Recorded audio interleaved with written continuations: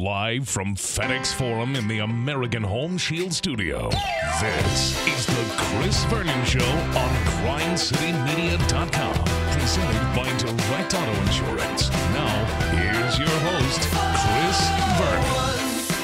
Once in your life, won't you do what feels right? Instead of waiting for the next big compromise. Stop running your mouth, get out of the house, get yourself downtown and shake it all out tonight. I don't have friends that pitch fork or enemy. No sexy heroin addiction plaguing me, but I can still get down like. Here we go. It's noon on GrindCityMedia.com. It's Chris Vernon Show. Welcome. And we have a fun one today. Today on the show, we'll talk about the events of last night, which was a 16-point win for the Memphis Grizzlies against the hapless Minnesota Timberwolves with no answer for the stunning backcourt of Ja Morant and Dillon Brooks. We've got a lot of news that we're going to get to today, including Antonio Brown's great meeting with the NFL, I guess he had. In addition to that, Lang Whitaker and Rob Fischer will be in studio. We'll play fill-in-the-blank Sucka. And at 1 o'clock, the head coach of the Memphis Tiger football team is Mike Norvell. He's going to join us. Turn it up!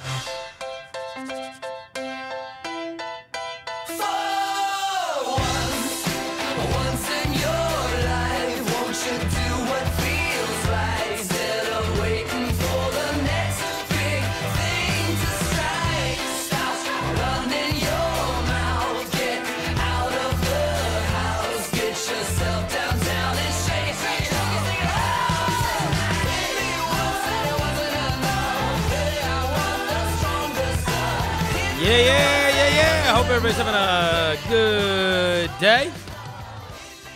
Well, Bruce Feldman really helped the situation this morning as Mike Norvell going to be joining us in the studio at 1 o'clock today. And he threw out there that Florida State, who recently fired their coach, Willie Taggart, might have interest in Mike Norvell. So the show is changing a little bit. We were going to talk about the season that they're having and the playmakers that they have and game day and everything that has taken place over the course of the last week and what they have ahead. But instead, I'm just going to get down on my hands and knees and beg him for 30 minutes to not leave us.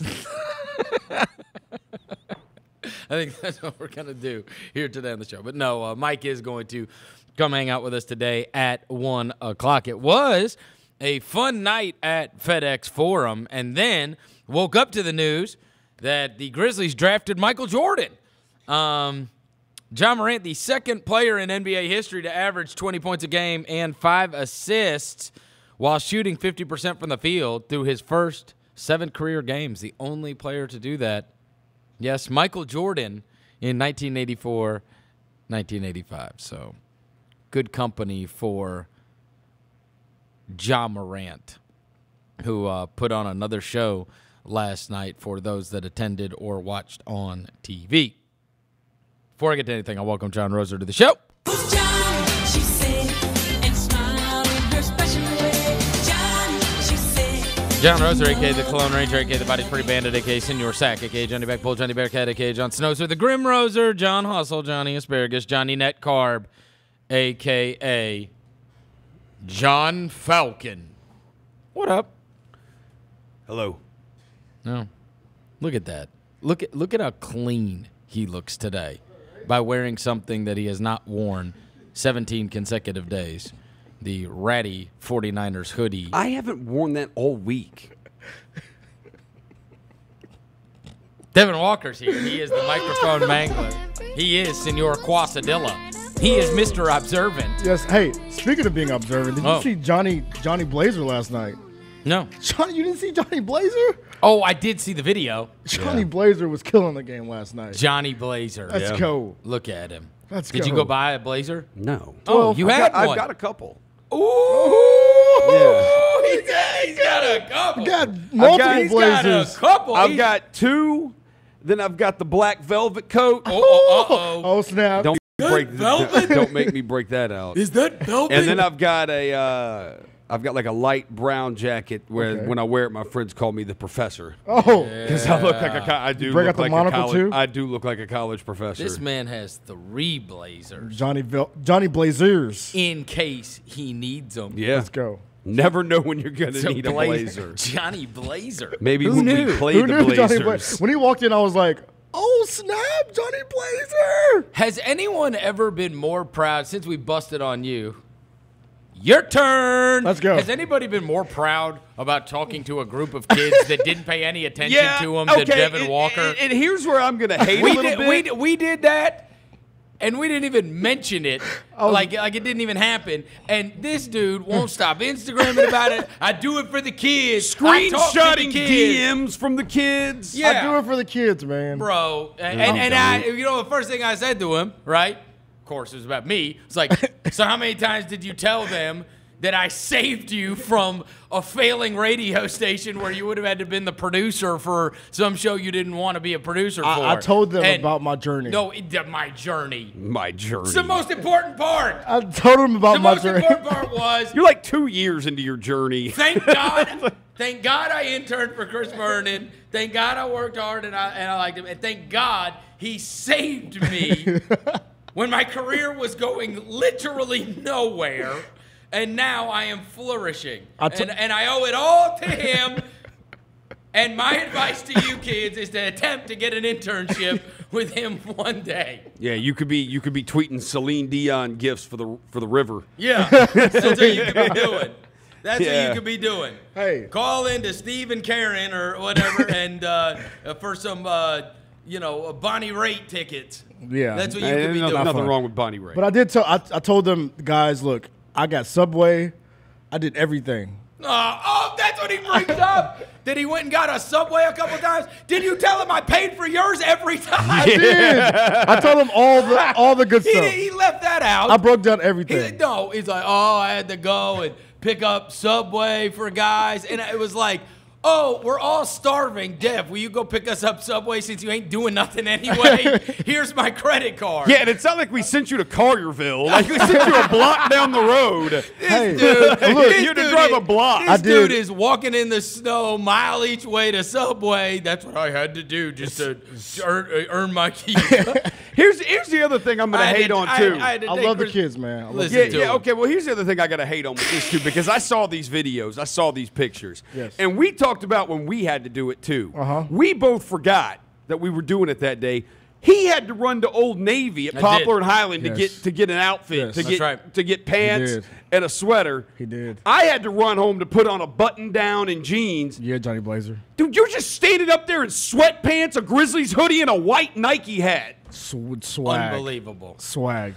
And guess what? Why, Hey, you live 2 seconds. Hey, Why did you have hey. to go home Hey, and guess put what? on these You know what Hey, those videos? kids Guess what, says? though? Who wants to be that guy? He dresses like me. no, but guess what they did though? That But guy in dresses fair- like me. In fairness, 'cause I went to Old Navy. Exactly. in defense of myself, first of all, they related to me a lot more because I did look more comfortable up there.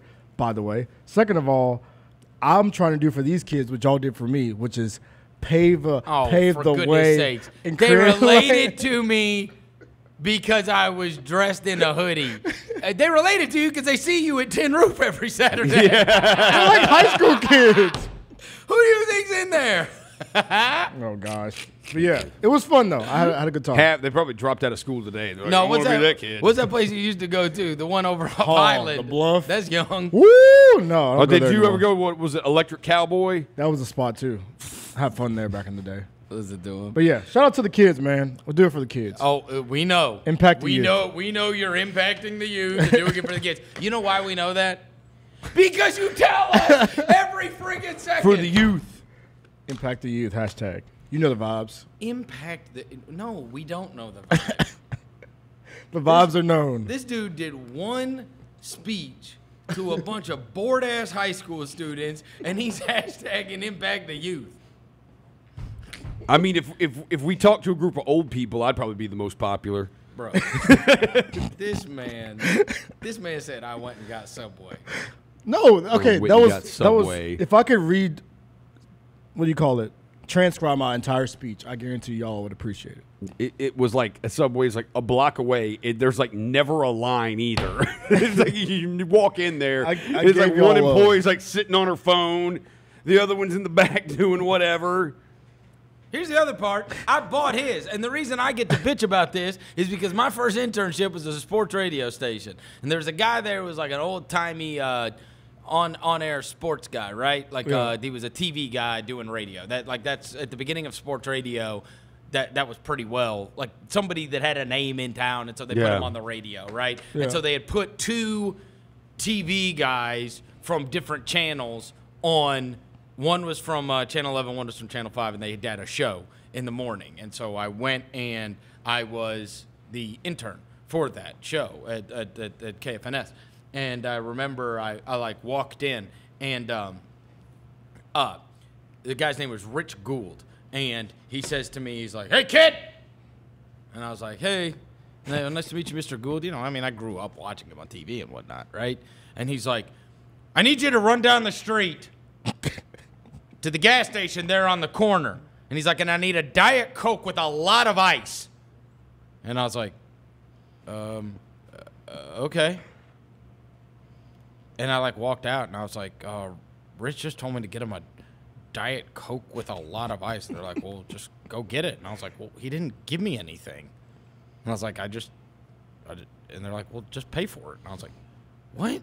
I was like, I don't have any money. I was like, "A, I'm driving to the gas station to get this guy a Diet Coke. B, he's not even going to give me the money to get him the Diet Coke." I was like, "This is what interning is?" I'm the one working for free. Yeah, right. So in fairness, that is why I would always buy your stuff when you were an intern. I appreciate it. I would always buy everybody's stuff when they were an intern because this guy scarred me because I walked in and I was like, "What?" I resented him so much. And I was like, nobody's ever going to resent working with me. And so, shout out to Rich Gould. I wonder whatever happened to him. I don't know, but he's the one. Yeah. A Diet Coke with a lot of ice. What was his name? Rich Gould. Yeah. Shout out to him. Rich Gould. For getting I need a Subway. Diet. He said, "I need a Diet Coke with a lot of ice." That's who you owe it to, actually, in retrospect. Shout out to him. Shout out to Rich Gould. Is he in Massachusetts now, Rosie? I have no idea. He's the sports director at News 11 in St. Louis. He's been that for 50 years. Yeah. I'm not kidding. He has been there since I was a child. By the way, he 100% looks like the dude who would tell you to do that, too. That's what he did. He looks like he probably also rides a motorcycle. I don't know. I don't think so. Show didn't last that long. The guy he did the show with ended up doing the show by himself, and he's done it for the last 35 years, I think. Wow. Frank Cusimano is his name. It was Frank Cusimano and Rich Gould. And then Cusimano did a show with Bernie Miklasz, the longtime columnist for a long time there.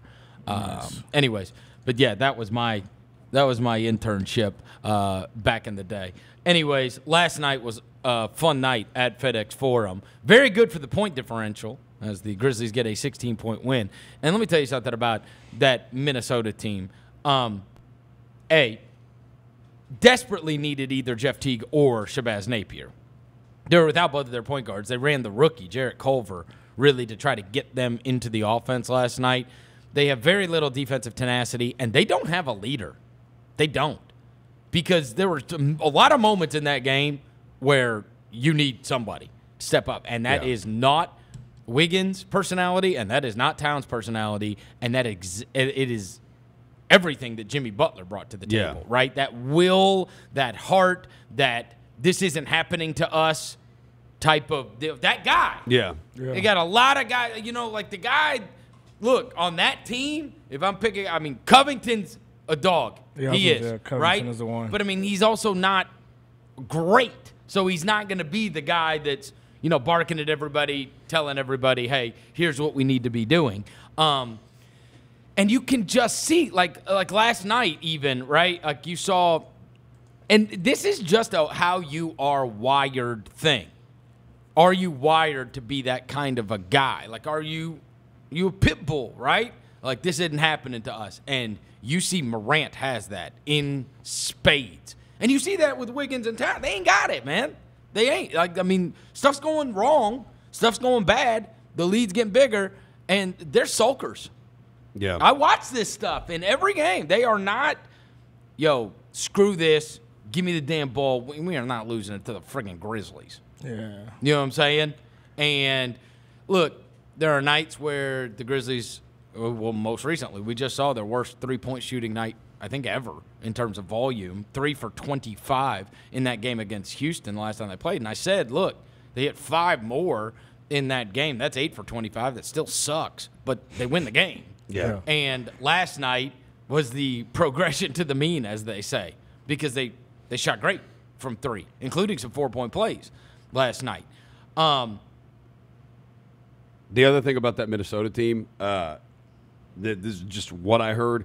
Ryan Saunders won their head coach. Not happy after the game. With the refs? Just not happy with his team. Well, he shouldn't be. Yeah, not happy with his team. It was a ridiculous And effort. from Come what on, I heard, you give up almost 130 to the Grizz. I mean, look, 140, almost 140. I mean, 140 points Yeah. in regulation. they have given up 8 of their last 9 quarters of basketball played. They have given up 30 points or more. The only quarter they didn't give up 30, the third quarter last night when they gave up 29. That's incredible. To the Grizzlies. That Like is their absolutely- defense is just, I mean, it has been non-existent. They Like don't it's have been that. brutal. They don't care. Yeah, don't have that. And dude, I'll say man. Ryan Saunders not happy after the game last night.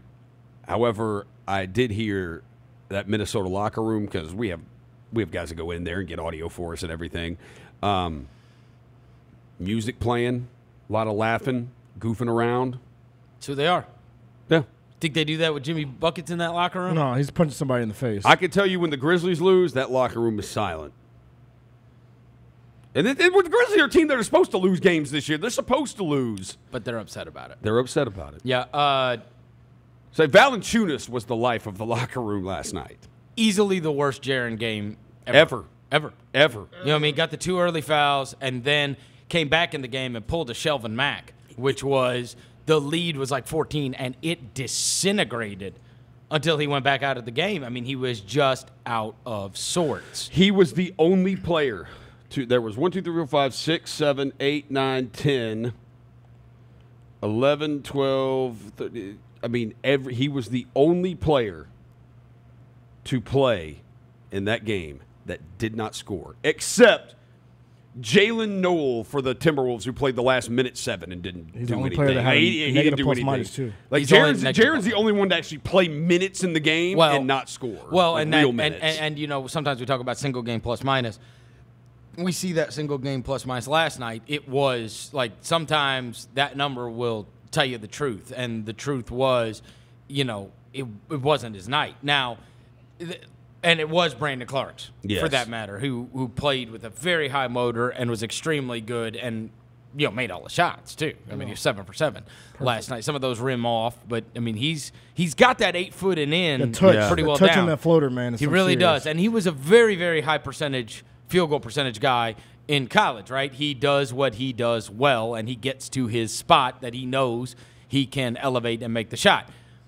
The reactions, and now this is one of those where I have been hard on Jaren, and because I am so high on Jaren, I think Jaren is going to be a great, great player in this league. I know he has that level of talent. I was upset about the fouls at the beginning of this season. Clearly, last night, you know, you cannot get so discouraged that you can't help your team, and that was one of those nights. But this is a terrible 7-game stretch, and that's all that is. I mean, I saw this. I saw him last year. I saw what he is capable of. I also see what his birthday is. And the negative reactions to him thus far this season are incredible. It's like, did y'all forget what happened?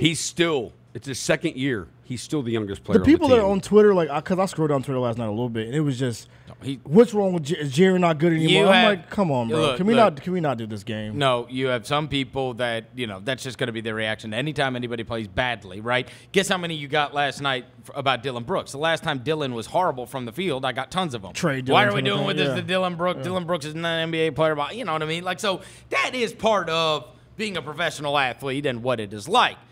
You know the other thing, too, that has played a part in this, which is interesting, which now guys with crappy games, it is accentuated. You know what it is? What? I just thought about this last night, too. It's daily fantasy. Oh, I'm serious. Oh, people, yeah. Yes. I get it. I had a guy last night has nothing. He couldn't care less about the Grizzlies.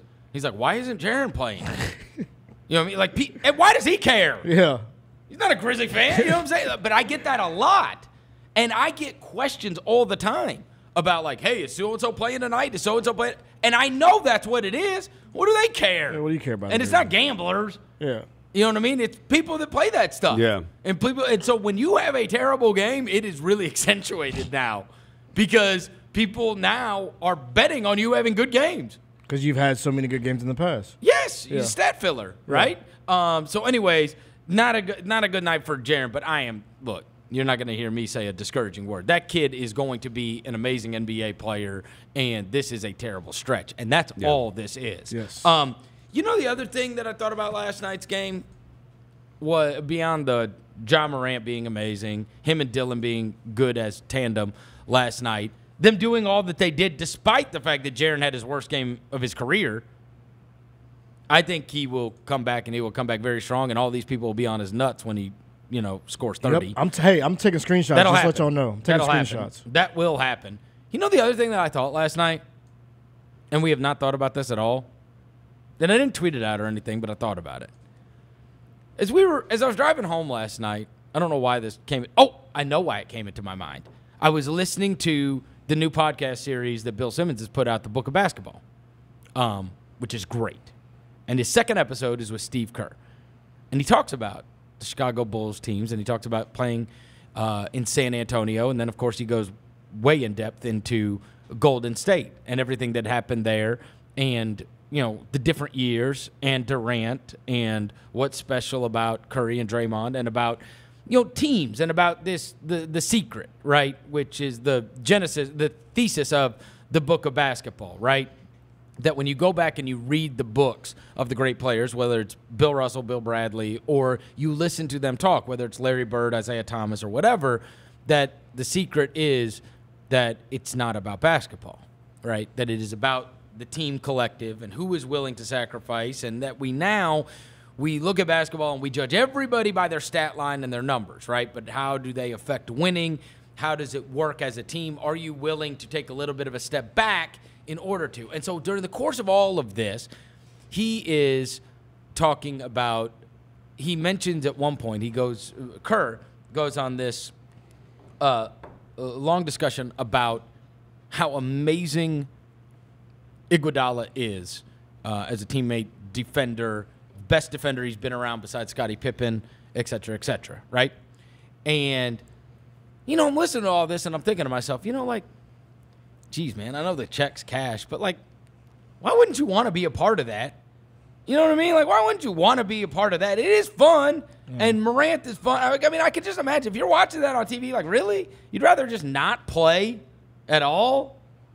And part of me was thinking, boy, if they had him, they'd be pretty good. Yeah. He'd help. Seriously, if you threw him into the mix with that team, he help. would really help. Yes, he would. And he gets a paycheck every 2 weeks. Yes. And I was just thinking, I get it, man. You only want to play for good teams or whatever. But there is something fun about playing basketball, and that is a fun group. Yeah. Who's a bunch of cool dudes. And, nobody wants to see Jay Crowder and Iguodala on the wings guarding you. You know what I mean? They really don't. Two lockdown defenders. I actually think he would really help that team. I do. And it kind of, I don't know. There's just bro, they're going to trade you anyway, right? It's not like you're being held hostage forever. But, why not play? And why not be, have fun playing basketball and play with this group and you watch them. I mean, I can only imagine, I don't know. If I was the front office, maybe the ship is totally sailed. But I would be like, yo, man, why don't you, right? Yeah, come play. Flip us on League Pass, man. You could help us, and you could really help these young guys. And it's not for the whole year. You know what I mean? It comes up in December, and then, you come, you play well, and we'll move you. You know what I mean? But, just be a good citizen and, be a good teammate, and we could actually be pretty good. You may actually like this. How would you not have fun? In a game, like last night. They are a bunch of likable guys, and I tell you, if you stuck him in that lineup, that'd be pretty damn good. There were moments, because here's the thing. this is what we did not expect. Morant's already good. Very, Yes. very good. Like, it's not like He's this a little, is like, might I be a mean, little better than good. No, but Yeah. what I'm saying is it's not like this ain't a Conley thing. Yeah. We're going to look up, and it might take 3-4 years. He's doing. Like- I was talking to Chris Harrington last night and Amari Sankofa. We were talking in the locker room, and we were saying how like Harrington brought up. He's like, dude, Ja's doing stuff in his first 7 games that it took 5 years for Conley to do. He could be an all-star by year 2. Yes. Yeah, because he's already that's changed the how way he's good he attacking the is. rim. Like last night, he could have tried to do the little dunk thing where he rose and just laid it up because he's already learned. Like he's learning from game to game. I can't be out here. trying to dunk on He and everybody. Conley, it took Conley a while to really He's develop learning, the man. confidence in himself that he can really play at this level. Ja has. Like, Ja just wants to go right at And you that every is the time. thing. Everybody walks out of that arena going, "Oh my God, we have a real superstar in the making." Yes. Like, 12. he really is. I mean, he's really got a chance to be a superstar. 12. 12. Shout out to Roser on that one. Yeah, got our Putting it man in the Justin to rotation. play it. It's in the rotation now. Shout out to Roser for Got that. him to play man. 12. 12. I heard it. I heard it last night. Yeah. I loved it. Anyways, look, that was a fun night, and they have been, the Houston one. They had the nut chop and then the dagger by Harden there at the end, but that was at least within a couple of possession game.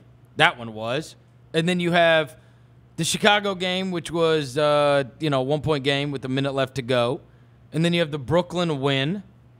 And you have the Phoenix game. Yeah. Saturday. Pahonix. And that was not great. Yeah, it was But- it was always between like 9 and 12, but you never felt like No. you were ever going to win the game or had a chance to. That one wasn't great, but I would say like the majority of these games, clearly they got 2 wins, but they've been competitive.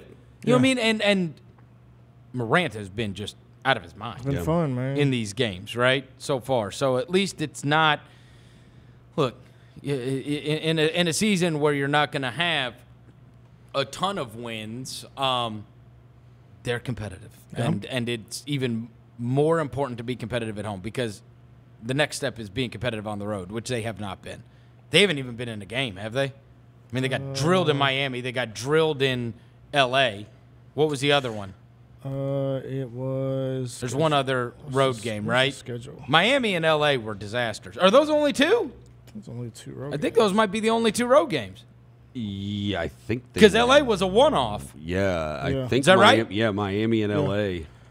That's the only 2 games they played on the road, so they play Orlando tomorrow night. Yep. Okay. And I've noticed too, like if this game gets to the fourth quarter, if it gets to the fourth quarter, it's a game. Ja will close it. Like he's like number 3 in the NBA in fourth quarter scoring. Like you said, he has that dog mentality. So if you can get the game to the fourth quarter, it makes them shake. Right. He's got a guy. You've got a guy that can take over the game. Yeah. At least on your end, or match the others. Last thing before we get to a break, and Lang Whitaker and Rob Fischer are going to be here, and then as I said, Mike Norvell is going to join us. One of the big stories NFL-wise this morning was that Antonio Brown was going to have his meeting with the NFL. I was telling Devin about this earlier. Did you see this, Roser?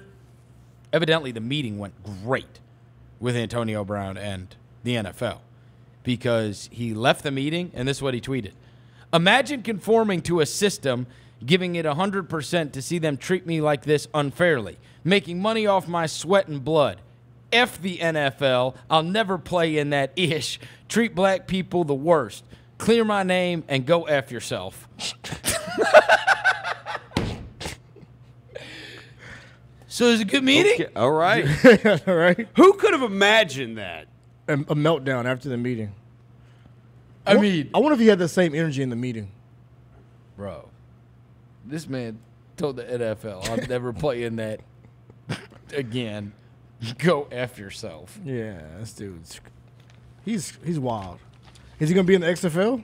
He Is said he he's gonna play in no, the he XFL? tweeted about them a few weeks ago, said he's never going to play in that league either. Well, what the hell is he gonna do?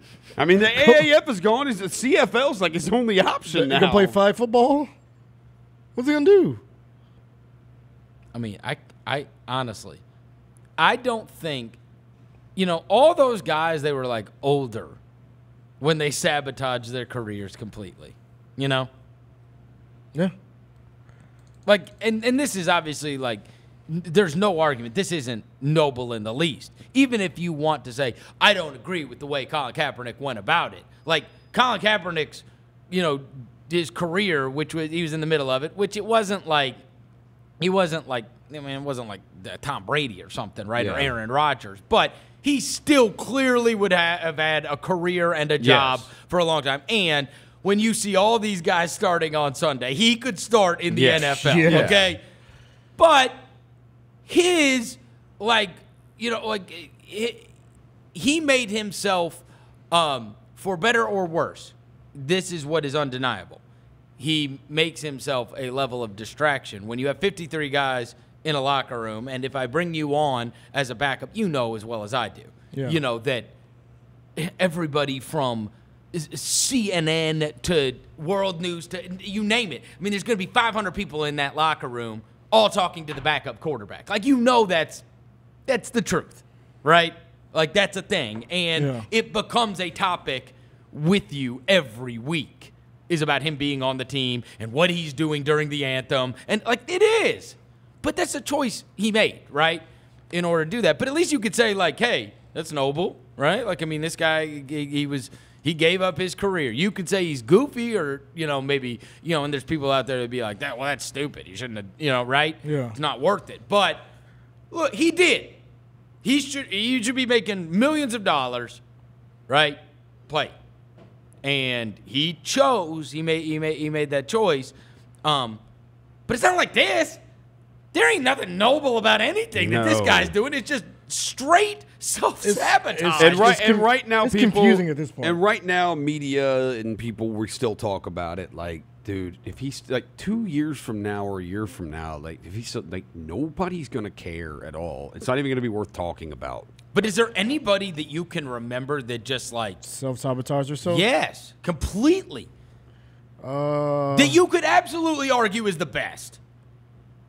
The best? You could argue that guy is the best. He is probably, yeah. I mean, top, he's top the two, but he's not two. no. Yeah. He's the best receiver in the league when he plays. All right. I mean, his numbers the last 7-8 years have been on par with what Jerry Rice was for a 7-year stretch. It's been insane. Okay, so maybe not like LeBron, but maybe no. But I'm saying let's go a little bit further down, right? Let's go Kawhi to just walked away. Or Anthony Davis. Yeah, Anthony Davis just went haywire. If Anthony Davis was F the NBA. Yeah. F the NBA. I can't believe they're treating me like this. And he just and then he just knew he's not. I'm not playing in the NBA anymore. He's like, wait, what? It's the craziest thing. This guy's unbelievable. He's the top 5 player in the league. Antonio Brown being the NFL making money off of but you also make money from them, Right. millions of dollars from them too. Let's see how much money you can make not playing in the NFL, right? You had between two teams this year $30 million in guaranteed money that you just crapped away, that you were getting from teams that league. There will be a day where he looks back and he'll be like, dude. That 30 for 30 is going to be crazy. His 30 for 30 is going to be wild in about 10 to 15 years. I'm showing up to training camp in a friggin' hot air balloon, and I'm like, he's going to hate it in a couple years.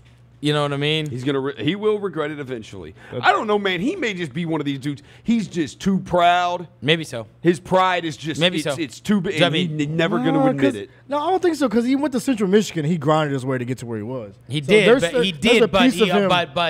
but there is also some people cannot handle massive amounts of fame that they have never had before. You know what I'm saying? Sometimes it's a little bit easier if you already have gotten all of the attention. Yeah. If you're not getting all the attention for the first time, and it's almost like a child star. Seriously. Yeah. No, I mean, there have been right tons where of it's like child nobody stars. cared about me, and then boom, everybody cares about me. I'm on the cover of Madden. I'm on this, right? I'm on the Drake video. Yeah, there are tons of child stars who have history and it's all the substance same, abuse and once it's they also start growing and it's up. also all the same stuff, right? The same way they shave their heads or dye their hair or whatever they do. You know, we seen him.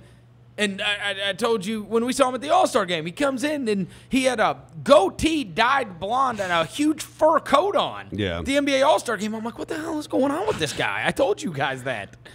I'm like, what happened to him? This is wild. Now, I mean, Jeez Louise. Yeah. F the NFL. I mean, that's a way to get All right, it. dude. That's a way to get a job. Yeah. Because he never wants to play again. Really, never wants to play again. Rob Fischer and Lang Whitaker are going to join us on the other side. Chris Vernon, show. WWE returns to Memphis for the first time in 2020 with Friday Night SmackDown. Friday night, January 3rd at FedEx Forum. You'll see Roman Reigns, You must have not got the memo. Braun Strowman, Somebody is going to get these hands. Sasha Banks, SmackDown Women's Champion Bayley, The Fiend, Bray Wyatt, and more. Tickets available this Friday at high noon at the box office and Ticketmaster. It's your boy Fat Joe here, world famous rapper and world famous direct auto insurance spokesman. Listen, I know what it's like to have money issues, but that didn't matter to Direct Auto. They'll work with you and get you the car insurance you need. You don't have to be rolling in the dough to get it going again. Go to directauto.com. Get direct and get going. Save up to 25%. Direct Auto Insurance, Nashville, Tennessee. Rates apply. Discount subject to limitations, terms, and conditions. How you buy impacts cost. Taco Bell Party Packs are now available for delivery. Nothing can stop us now. What does everyone want tonight? Tacos, tacos. Now what's gonna start this party off right? Tacos, tacos. You can call us crazy, that's okay. We'll get party packs delivered any day. Bring the party to your crew with Taco Bell Party Packs. Get free delivery on your first Taco Bell order over $12. Only with Grubhub. Available participating locations through Grubhub. Prices and items may vary. Tax extra. Delivery service and small order fees will apply. When late night hunger strikes, get to Taco Bell. Your favorite melty, crunchy, grilled, spicy flavors like Nachos Bel Grande, quesadillas, crunch wraps, burritos, and more are all available when the mood strikes in the late night. It's the most delicious decision you'll make tonight. Fourth meal at Taco Bell. The best way to end the night.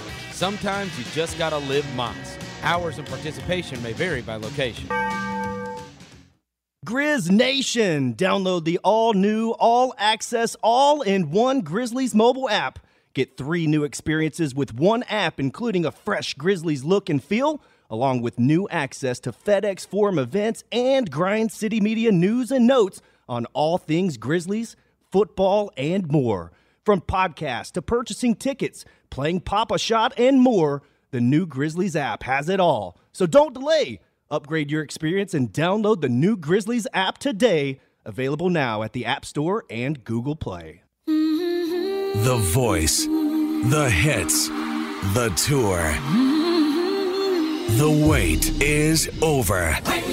Celine Dion, Courage, World Tour. February 9th, FedEx Forum. The first North American tour in over a decade. Reserve seats on sale now at Ticketmaster.com. Celine Dion. Produced by Concerts West. Get tickets now. Welcome back to the Chris Vernon Show on GrindCityMedia.com. Brought to you by Direct Auto Insurance. Live from the American Home Shield studio inside FedEx Forum. Be sure with the Shield and go to AHS.com today for your free no-obligation home warranty quote. Now, back to your host, Chris Vernon.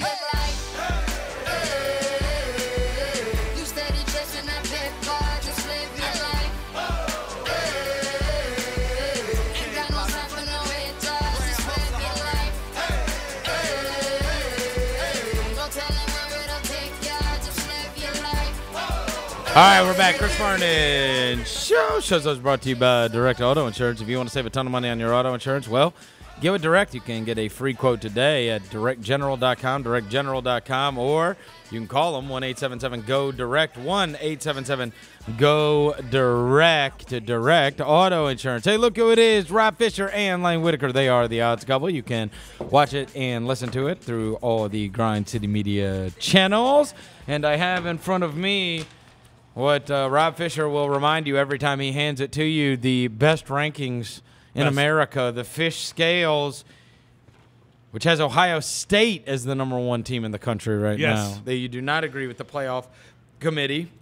They had Ohio State one. Oh, they did? Yeah. Oh, and then they have you have LSU, Baylor, Penn State. Yeah. Boy, if you want to talk about an eruption on the talking head shows, Yeah. The fish scales, if that were announced instead of, I mean, it was already pandemonium with Clemson not in the 4, and you don't even have Alabama in the 4. You have Clemson and Alabama who play for the national title every year at 5 and 6. Yes. Who are both undefeated. Correct.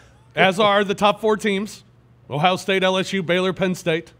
Baylor, the most underrated team in America right now. Oh, is that right? Based on what they've accomplished so far this season. And that's what the fish scales, the beauty of the fish scales, which make the fish scales the greatest ranking system in America. Hey, you don't take into consideration margin of victory or anything, No, right? It's about who you beat, man. It's about wins and who you beat. And it doesn't matter. There is no difference between beating, say, Alabama 56-0 and beating Mississippi State 21-20. Well, there would be a difference because Alabama being a good team, that would count a little bit more than beating Mississippi State. Okay, let's say 2 good teams. If you played Alabama and Clemson, who are side by side here, there would be no difference between beating Clemson 21-20 and Alabama 56-0. No. That's ridiculous. You know that. No, that's not ridiculous. Of course it's about ridiculous. wins. It's about wins. It's about who you beat. How is Memphis ranked ahead of Georgia? Memphis is ahead of Georgia because Memphis actually has more big wins than Georgia. They've beaten 2 ranked opponents, Navy and SMU, and they've beaten Tulane. Georgia's beaten Notre Dame, who's ranked, and they also beat Florida. And Florida's not ranked because Florida's ineligible for the fish scales, Lang, as you know, because they will only play 10 FBS games this year, which makes you ineligible. Play somebody. Play FBS opponents. No, I'm sticking with this. You know that margin of victory does matter. Why? What do you mean, why? I mean, margin of victory is probably the reason why Ohio State is number 1. Of course it in is. the playoff rankings because they have. But they're number 1 in the fish scales because they've accomplished teams, more. But they've murdered everyone. Well, so has Alabama, but Alabama hasn't played anybody. Well, that's what I'm saying. Ohio State has played 2 ranked teams. Yes. And has beaten them by a combined score of like 85-7. And they're number 1. But I'm saying that is why they're number 1 in the college football playoff. You can't even do it seriously. You can't even do it seriously. This is based on achievement, what you've accomplished, who you've beaten. Yeah, that's what matters. Look, Fish, I'm with you on a lot of this until I get to the whole Appalachian State 14th when they just got their ass kicked by Georgia Southern. Yeah, they dropped from 7 down to 14. You don't think they're the 14th best team in the country? No, I don't think they're the 14th best team in the country, but they've accomplished the 14th best accomplishment this season. What you got to do, This is who we. Fish, ran what out you of got to words. do I want is you what to the- show Mike Norvell his Memphis Tigers are the best one-loss team in America. They are the number 1 team on the non-Power 5 scales. They are playing in the non-Power 5 championship against Cincinnati as of right now. They're ranked 8th in the country. 8th in the country, the Memphis Tigers. I would be embarrassed to show them a ranking that has Clemson and Alabama at 5 and 6. Fish, Fish, all you got to do is just do what the playoff committee says when they release.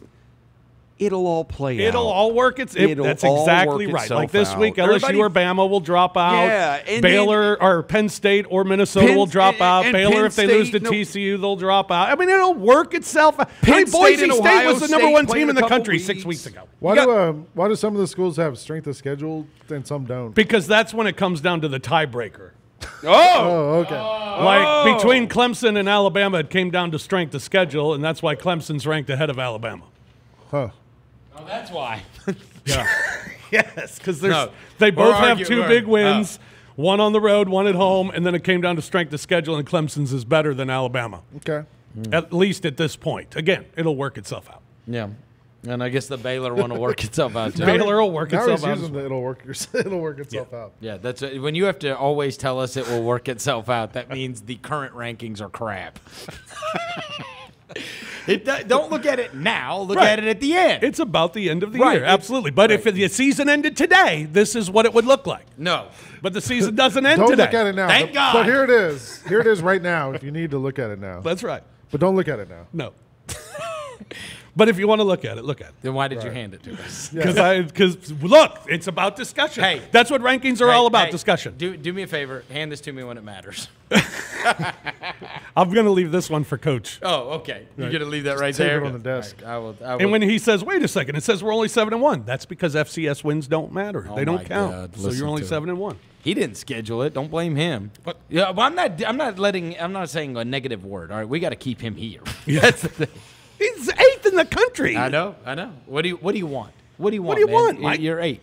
You're eighth. And you're playing in the non-Power 5 championship. All right, let's play fill in the blank. By the way, how devastated are you with the success of the Verno fact last night? You know I'm using it pregame tomorrow night. You better For the call fish it, nugget. You better call it the Verno No fact. chance. No chance. Stolen directly The from you. Verno fact. And people have petitioned me to change the name, and I have said no. No, it's That's the what it Verno is. fact. It's the Verno fact. Answer. Pete's got his You can take the Perspective and perspective. Petey's Nito stat. And we have Something that sounds like Pete has perspective. Verno and- veracity. No, and Brevin has Knight's knowledge, and you have the fish nugget, and I have the Verno Verno fact. That's what I want. I like awkward. All right. All right. Your favorite pick of the week is Fill in the blank, sucker. Ohio State minus 27 in the first half. versus. Maryland. Okay. Boy, that's a lot of first. Here's also one of my favorites. Why I kind of I don't want to go back to Purdue because they killed me they screwed me last time. Dude, Northwestern has not scored a touchdown in 37 straight drives. All right.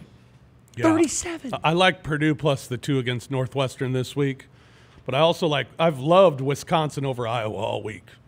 I don't think Iowa will score a point against Wisconsin. Okay. I go Baylor minus 2.5 over TCU. I like Baylor, by the way, number 3 in the fish scales. Number this 3 in the week. fish scales, and TCU's out of quarterbacks. TCU's really out of They quarterbacks. have 5 quarterbacks, and they're down to the last one. They had 2 transferred this week. 2 of them transferred this week, and they only have 1 kid left, and he's been hurt. And he's a freshman. Yeah, Yeah, so true freshman. I'll roll. I like the Baylor Baylor pick, yeah. leads whatever it is in sacks. Yeah, So. I like Baylor. Here is the oldest trick in the book for mine, which is Alabama? number 1. Yeah, Notre Dame? That's easy, right? Just picking Alabama is the easy thing. Yeah. But beyond that, there is not one person that likes them this week. No. So they will boat race them. Yes. That's the way this works. It's the way it Yeah. works. It's the way it works. Nobody I'm with you. likes Bama. Who's picking Bama? I got done thinking about this game last week and just decided I'm going Bama. Nobody's I mean, picking it's Bama. stupid if you don't. And LSU has been talking trash. But nobody week is picking long, too. Alabama. Which is Nobody. stupid. That's dumb. Well, and the line ain't moving. Nope. Why is it still 6.5? And everybody is betting LSU. Yes. Like, what did you say the tickets were? It's 3-1 ticket count, LSU. Alabama's The pick. other- And the line hasn't moved? The other one is That's all you need to know. the other one, and the line's not moving really either. It stayed 6.5, 7 all week. The ticket count is 7-1 on Penn State, and that line is just sticking right there. Oh, and that's got to be the biggest game ever at Minnesota. Yes. that line Seriously. is just staying right It's the there. biggest game they've ever had. Yes. And Penn State just got in that playoff rankings in the top 5, so it makes it even bigger. Yeah, it's PJ Fleck No, just got PJ that contract extension. Bro, Well, PJ and I- Fleck's pregame speech, he is one guy that I would throw up against Franklin in the speech category. and the, Franklin is a master. I think it I was was. gonna I say, I'd heard throw up from his speech, I too. heard. Yeah. I heard an interview with Bill Conley from ESPN, and he, his S&P thing has been like really good against the spread on his projections. He has it as a 2-point game. Oh, wow. Yeah. Wow. Look at the Gophers. Go All right, here's the hardest one. Row the boat, man. I think this is the hardest fill in the blank I have today. Ever? No, not ever. Okay. Okay, that would be a very high bar. Blank will win the Heisman. Fill in the blank, sucker. I'll go Justin Fields. See, I would, but they've got 2 candidates. They should have 3 because J.K. Dobbins should be in there too. That's my worry with Ohio State with Fields is that Chase Young's going to get some too. I think CeeDee Lamb should get a lot more love than he will. Yeah. I think they're going to start pumping this Chase Young if he has a huge Michigan game or something, because it's one of those years. The Penn State game. Yeah, it's one of those years where it feels like it's up for grabs, and so much like the Woodson year, Yeah. it feels like this would Maybe be the the year. first defensive player to and win then it you in get forever. people out there saying, "Look, it's supposed to be for the best player, and watch him; he's the best player." And it's like, it's just because you can't find somebody offensively that you are in love with. It's hard not to like Fields' stats. We talked about it the other day. On the season, 1,700 passing yards, 24 touchdowns, 1 interception. Tua did that last year, though. That's where I was. And didn't win it. That's where I'm going to go. I'm just going to say the best player in college football is Tua. I'll say Tua wins, and he's like 3-1 right now. Well, especially if he has the friggin' if bum Tua ankle is and he bum lights it ankle up. and throws for like 330 and 4 touchdowns in this game, like And This he could be can. his Heisman Or game. what if Burrow does it this week? I mean, Yeah, Burrow, for sure. If Burrow goes on the road in Bama and does it, Yeah. absolutely. Oh, I heard was it John Murray from the Westgate said Burrow's odds they've lowered his odds so much now because they've got like a couple of bets out there when he was 200-1. They've got one person had like 200 on it, another guy has like 150 on it. So they've got like some big Dollars? money. Yeah, to win, and he was 200-1 before the season. That's not a lot of money, Roser. I'm just saying that's why they. I'm just telling you that's These what guys John, take bets for like $1 million. I know. I'm just saying, but John, $200. They Look, don't give a shit about I'm that not. $200 I'm not the. bet. I'm just Another telling guy's you got that's what the guy 150 with the on it. Westgate said. That's why they lowered his odds so much. One guy's got 200. Because they got $200 on the line? Okay. I mean, it's not to It's like, win that's like how he said $200. they're catching up to us on our first half bets. Yeah. The Vegas was Vegas noticing. is catching up. Vegas is noticing. Yeah, they really are. All right. They have. I mentioned to these guys the other day, I am one of those where if I like get on YouTube, I'm on YouTube for like 3 hours. Right. Like it's just impossible, right? Rabbit hole. I found one the other day where it was this was the worst one in a while. It was Glamour magazine of all things had a thing where you know how people like do covers of people's songs? So Glamour takes the biggest stars, like Pink or Kelly Clarkson or the Chainsmokers, whoever, right? And they have them watch YouTube covers of their songs, and then they like film their reaction, and then they send it to the people that actually did the covers, and they get their reactions. It's actually That's kind of cool. quite entertaining. Sounds Yes, like it, I yeah. loved it. I watched all of them. Right. Shout out Glamour. All right, your favorite YouTube wormhole is Fill in the blank, sucker. Oh, jeez. Street fights. That's a good answer. Street fights, yeah. That is a very I- difficult one I- to get out of. I fell down one a couple of weeks ago leading up to the Masvidal-Diaz fight because Masvidal came up with Kimbo Slice. They were street fighters in Miami doing backyard brawls, and I watched some of Masvidal's like street fights from like years and years ago. Nice. Yeah. I would not be surprised if I was watching like one of those street fight videos. You know, there's always like people in the crowd just watching. If Roser was one of those dudes in the crowd just watching. I love watching monkeys riding dogs. It's not a wormhole. You can be. Really? There's there that a many lot videos of many it? of it?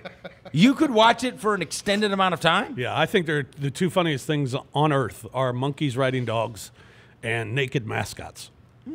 Or Like the, Clutch. the other Clutch one for in me would be Houston. animals. Animals like eating, like lions chasing down gazelles and stuff. Yeah. All right, last one for me. Put an over-under number on it. Antonio Brown plays blank amount of NFL games in the rest of his career. Fill in the blank, sucker. Put an over-under on it? -2. I'd say the over-under is 0. Yeah, I would Or say 1? so. No, We'll go. I'd go way over. I'll say 15.5. Whoa! I'll take the under. What's the under? Like minus 10,000 or something? He'll play another season in the NFL. This will all go away. And Well, once he's he's gonna be- forgotten about it, nobody serious? cares about him anymore, that's when he'll come back Well, he's because gonna- no one will care how he thinks anymore. He's going to be suspended for a season, and then he'll have to be able to come back. I mean, he's still under. Josh Gordon still gets gigs. That's true. How old? Anthony Brown. Josh Gordon just smoked some weed, he's though. 28, 29. How old is he? He's not Probably, 30. yeah, is he? yeah. Close to. All right. We'll All be right, back. Roser, hit yours. All right, here we go. Atlanta plus 13 at New Orleans. Cincinnati plus 10 against Baltimore. Miami plus 10 against Indianapolis. Double-digit dog that could win outright is Fill in the blank, sucker. Name him again. Atlanta. I'll go Atlanta. Atlanta plus 13, Cincinnati plus 10, and Miami plus 10. I'll go Miami. Cincinnati's playing the Ravens. Is Brissett playing? He's banged up if he is. Yeah, I'll go Miami just because they've looked like they have a pulse the last couple of weeks. last 3 weeks, they've looked like a real team at least. They've had a pulse, and I think, Indianapolis, every game they've played this year has been decided by a touchdown or less. Yeah. So I'll go Miami just to be in the game and give them a shot. I would say probably Cincinnati because we have no idea if Ryan Finley is any good. It's a division game. And who gives a crap about playing against the Bengals after you just beat the Patriots on Sunday Night Football? And, right? Like, and AJ Green might be back. I mean, it's just one of those games where it's like, okay, this makes absolutely no sense. It's one of those games. Yeah. We're all on the Ravens now. We love the Ravens. Yeah, and afterwards we go, this is why the NFL's stupid. Yeah. So what you're saying is our NFL round robin, we're going to have Cincinnati in it this week? We might have Cincinnati in it? Well, I think every home team covered last week, so maybe it's a home team thing now. Yeah, Bill Barnwell did this piece on ESPN.com, so I'll ask you guys. The best quarterback to never make a Super Bowl is... Fill in the blank, sucker. To never make it? Yeah, never make a Super Bowl. I mean, I only saw the cover of the article, and it had Rivers on it. Yeah, he had Rivers number 1. Well, Dan Marino never played in one, right? Played in one. Oh, Yeah, he played in one? Never won one. Yeah, never won one. Played in one. I mean, I think probably Phillip Rivers. Rivers is that's a great answer. I think Phillip Rivers, the best quarterback to never play in the Best Super Bowl. fantasy football quarterback maybe ever. Yeah. I'll say his career is only 1 year. I'll say Patrick Mahomes. He might be the best freaking quarterback I've ever seen in my life. Well, and he's also got two others in there that are very, very, very good. Warren Moon, Yeah. and Tony Romo.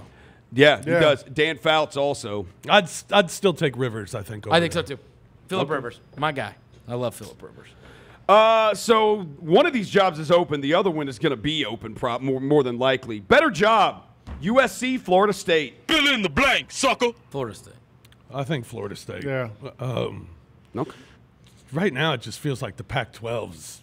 Although it's not like That's the what ACC it is. The any good Pac-12 either. is wide. The Pac-12 is wide open. In the ACC, you do have to deal with Clemson. Less traffic. Yeah, but Pete Carroll built a monster there and that's for it. that period of time. But you're going back to John Robinson before they. I'm talking win big for an extended amount of time. and That's a long ass time ago. Yeah. Man. And the previous 2 coaches won national championships at Florida State. Right. No. You know, so I think that program is better. Plus, I mean, heck, the way the Pac-12 is right now, you might have to go undefeated, and it still might not guarantee you a spot in the college football playoff. You go undefeated at a Florida State, you're in. I mean, you're handed a spot. I agree with you. All right, this last question. This is our Taco Bell, ring my bell question of the week. All right. Okay. Here we go. Did we just hear a Taco Bell? Do you know Yeah. Do you know they're Oh, going yeah. to be bringing us food, and the food is going to be brought? Do you know they have a mascot? A mascot. Mr. Saucy. Really? Yeah, and he's one of those sauce packets. Yeah. Really? Which And one? He's going to be Fire, I think. I think it's or- Fire, yeah. I think he's Fire. It better Yeah. not be mild. Yeah. No. We need only Mr. Fire. Mr. Saucy. Or hot, Okay. because I love those it. are the kinds of takes we Can't bring on this wait. show. It's gonna be So this is our delivered- Taco Bell, ring my bell question of In the fact, week. we told they were like, can they bring us food? We said only if it is delivered by Mr. Saucy. Yes. That was our request. Actually, I sent the email and I said, we demand that Mr. Mr. Saucy Saucy. brings this. Yes. I like it. On this day in 2003, the Will Ferrell movie, The Elf, was released. I believe it's just called Elf. Elf, Right. whatever. The Elf, The Elf. Elf. Your favorite Will Ferrell movie is... Fill in the blank, sucker. Step Brothers. Easy. Really? Yeah. a lot of options here. Old school. This is tough, man. I really like Anchorman, the first one. Sure. You can make an argument for all of them. And I love Talladega Nights, too. Yeah. See, there's a bunch of Talladega them. Nights is the one I probably watch the most on TV. I think I Old feel like School's- it's on more often yeah. than the others. Step Brothers is on all the time. Step Brothers is on all the time? Yeah. What's it on? It's Paramount, Paramount, yeah, it's Comedy on one of those. Central. They got to It's on a edit so lot. much of that. Yeah. That movie is amazing. I go old school. I'm with Lang. I go Step Brothers. Also, shout out to Semi-Pro. Jackie Yeah, Lee. Semi-Pro's good. Shout out to Underrated all of one. them. Underrated one there. I Blades of Glory, also a great one. That's the one I never watched. Dude, it's The one with Blades the, of Glory. it's good. the Napoleon Dynamite guy? Yeah, that one's awesome. Yeah. What happened to him? Has he done anything since? No. It's really a career No. ender when you're Napoleon Dynamite. Yeah. You It's know kind what of I'm saying? like being You're Screech. just him forever. You're him, Like, yeah. I don't even know the guy's name. It's like it's He's like Napoleon Dynamite. It's like being Stifler in the American Pie movie. Kramer. He's been in some other movies, but like he's always going to be Kramer had a different Stifler. career. Kramer had a you're different right. career, did not go very But, well. but yeah. no, that guy is Napoleon Dynamite forever. Yes. Right? Yeah, John Heater. Heater. I guess it's better than being Pedro. Yeah. Pedro forever, yeah. But that was your Taco Bell ring my bell question of the week. Thank you, Mr. Saucy. All right, that's going to do it for us here. Mike Norvell is the head coach of the Memphis Tigers. Number 8 in the fish scales this week. I saw the best one-loss ranked team in the country. I don't know how I'm going to be able to deal with him on the air after what happened the other night. Did you guys see this? What? Oh, my God. They announced him at the basketball game. Oh, yeah. Oh, for God's sakes. Do you want us to stick around and applaud? I mean, I think you're going to need Yeah. to. I don't know if he has. Read your I wonder if he's gone anywhere and hasn't gotten a standing ovation in the last 4 days. He's used to it now. Yep. You know what I mean? He might be wearing a crown when he comes in. Let's hope so. All right. I just hope they're working on a big raise for him. We're gonna start paying him off. Yeah. Right We'll here. do it. Trust me, this whole interview is just gonna be me bribing him. Yeah. All right. Hey, we got a billionaire owner. Mike Norvell is the head coach of the Tigers. He's gonna join us on the other side. Chris Vernon Show. Just keep breathing. Global pop sensation Ariana Grande live in concert. The Sweetener World Tour 2019. FedEx Forum, Saturday, December 7th. Get tickets now at livenation.com. The #1 selling album, Sweetener, is available everywhere. There's more at arianagrande.com. I'm living, so we turn it up. Grizz Nation! Download the all-new, all-access, all-in-one Grizzlies mobile app. Get 3 new experiences with one app, including a fresh Grizzlies look and feel, along with new access to FedEx Forum events and Grind City Media news and notes on all things Grizzlies, football, and more. From podcasts to purchasing tickets, playing Pop-A-Shot, and more, the new Grizzlies app has it all. So don't delay.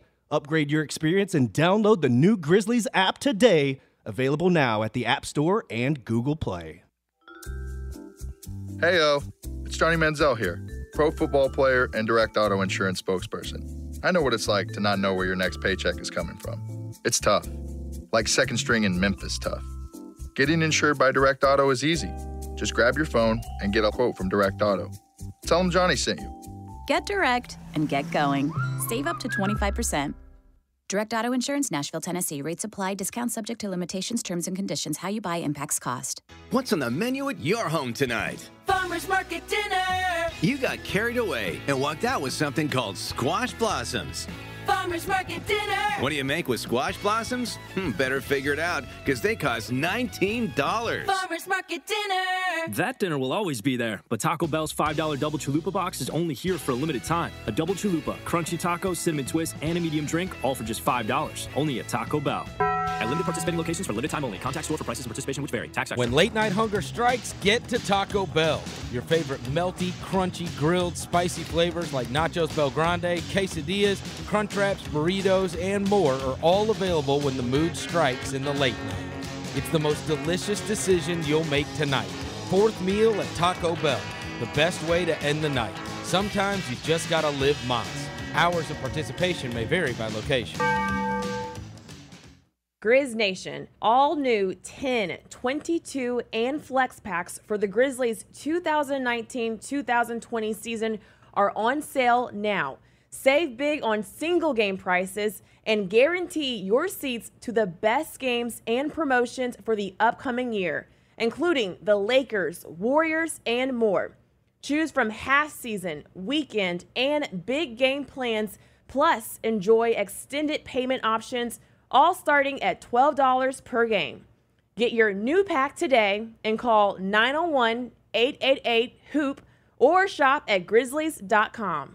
Millions of fans have witnessed the concert experience that launched a one-of-a-kind rock holiday tradition.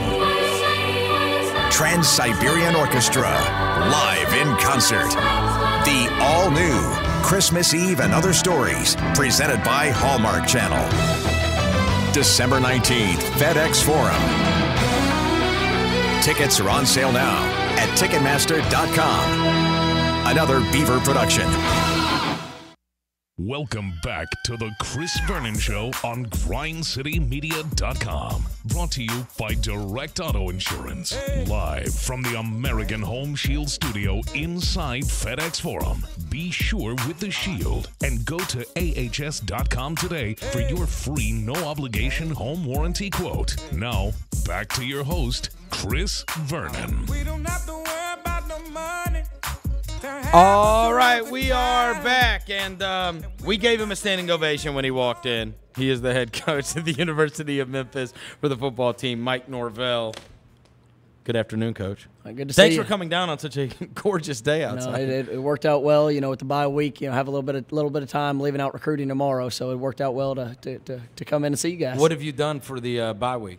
Oh, we've worked. I tell you, that's the thing I'm probably most proud of is, you finish up Saturday night, and man, what a day, what a weekend. I mean, it was incredible showcase for our city.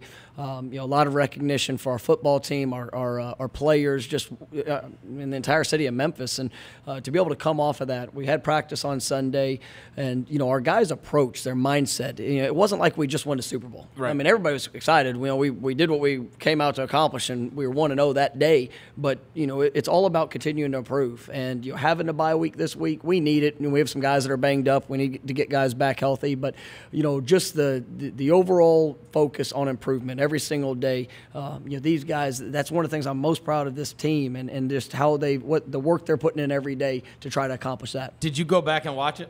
Watch the game? Yeah, no. Did you watch Game Day? I know you were down at Game Day. Did you record it and watch it? We did record it, but I actually have not watched it. You haven't? I know. I mean, I've seen bits and pieces of it, just online, but I've not went back and watched the show. I've seen one of my favorite scenes of it was just that sky cam that they had that went down all Beal. I mean, that was remarkable, and I've had multiple people, in the entertainment industry, that sit there and that have been a part of Game Day for many years that reached out and said that was one of the top Game Day experiences in their history since they've been associated to it, and that's what's so special because everybody had an opportunity to shine on Saturday. Our football team, and I was proud. They prepared at a high level. I knew we were going to play well.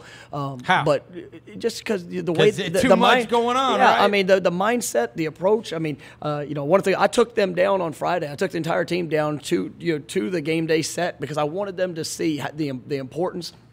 Obviously, the electricity that you felt throughout the city, the entire week. But that's something most of my guys, they dream about. When you're growing up, I mean, I think Game Day's 32 years old. I mean, since I was growing up, I watched that show religiously every Saturday, and to have an opportunity to host it here, that's a dream come true for a lot of our players. And I know there's a lot of coaches that kind of push that off and say it's just about the game. Bull crap. But that's not real. I mean, our kids know, right? And the city knew, and everywhere you went, that's what the topic of conversation was. So I wanted our guys to just embrace that. Man, embrace your opportunity. Yes, you have to stay focused. We know what it takes to win. We know what it takes to be successful. But also, man, enjoy that you're getting the spotlight. There's a lot of schools in the country that have not and never will probably get the opportunity that we had last Saturday, and our guys capitalized on it, and they prepared well. But, man, I mean, just the opportunity and just the excitement, what Memphis did as a community,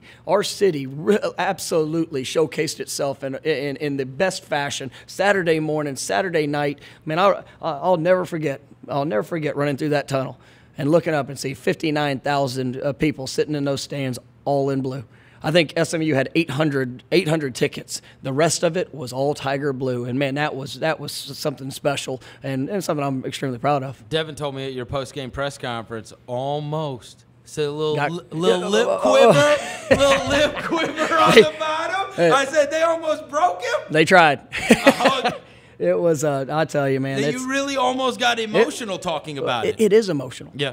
I mean, there's been a lot. There's been a lot that's been poured into this program. There's been a lot that's been poured into the city. I mean, our players, man, they work their butts off to be able to accomplish great things. And it's not easy. I mean, it's a challenge every single day. But to go, I coached against Memphis 7-8 years ago. Mm-hmm. And you know what? There weren't very many people in the stands. And that's nothing to do, but it's reality. That's what right. And you sit there and you look at, man, the way that the investment that our university has made into our program, the investment the city's made into our program, the support, the passion, man, it shows the potential. I mean, that's when I was sitting there after the game, I just took a minute and I tried to take it all in. Because, man, there is something special that is happening here. There's something that we're really we're investing in as a football program, players, coaches, everybody involved. But to see that come community wide, and I mean, there was something I'll never forget. And you were and you spent so much time, as you will tomorrow. Like you go into these high school kids and you're selling a dream. You know what I mean? This is what this can be. But it hadn't been that yet. And then you walk in, and it is the realization of everything I have talked about, everything I know is possible. It can happen. It is. Can happen. Right? There's proof. Absolutely. And that's Right. where, we talk to players that we recruit. I tell people all the time, and our program is a program that's built for playmakers. And so we go out and we recruit guys that we think have special skill sets, that are passionate to be successful in every aspect of their life. And then we try to showcase it. Right. We're going to showcase it academically. We're going to showcase it socially. We're going to challenge them in every area. But then when they step on the field, whether it's an Antonio Gibson is playing wide receiver, line them up in the backfield, returning kickoffs, Tony Pollard's, Kenny Gainwell's, Daryl Hunter. Just look at the players that we've had that have come through the program and the way that they've been utilized. And that's what it's all about. You look at defensive side. Austin Hall, the year that he's having, he's lining up inside backer, outside backer, safety, every aspect. We're trying to put our guys in a great position to do it between the white lines, but it's great when you start to see that support outside the white lines, and you're seeing it really, the potential that we have and the potential that we're living up to as a fan base and a community. When I had you on earlier this year,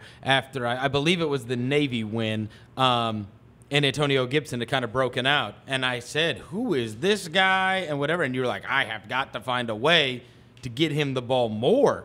Well, I guess you have found a way. He just set the record for all-purpose yards in a game in this last game. Good grief. Yeah, he's somebody that's really come on. He played for us last year and was still kind of figuring it out. First-year player, kind of going through the transition, did some really good things for us. But we also had a lot of weapons. You had Tony, you had Daryl, Patrick, right. All those guys that are contributing. And now Antonio is he's never faltered. He's just every day just trying to improve. Really perfecting his skill set, and to see it show up.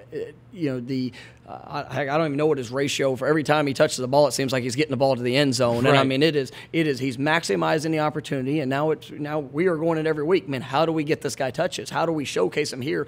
Playing to all of his strengths, and that was one of the great performances in Tiger history. It's one of the best performances you'll ever see. 386 yards, all purpose, unreal, insane. So there's so many guys. It seems like every week I'm saying, who is that guy and how is he this fast, right? There's always some new guy that is now making a play each week, and they're all blazing fast. And I've got to ask, is that a massive priority when you and the staff have gone out recruiting these last couple of years, right? Because you are finding, in many cases, guys that are not five-star recruits and have gotten all the accolades coming out of high school. Though when you go back and look at their high school stats, they've obviously had, Kenny Gainwell was a great high school player, right? Yeah. But he wasn't getting the offers from the biggest of the biggest schools where you're having to compete with them.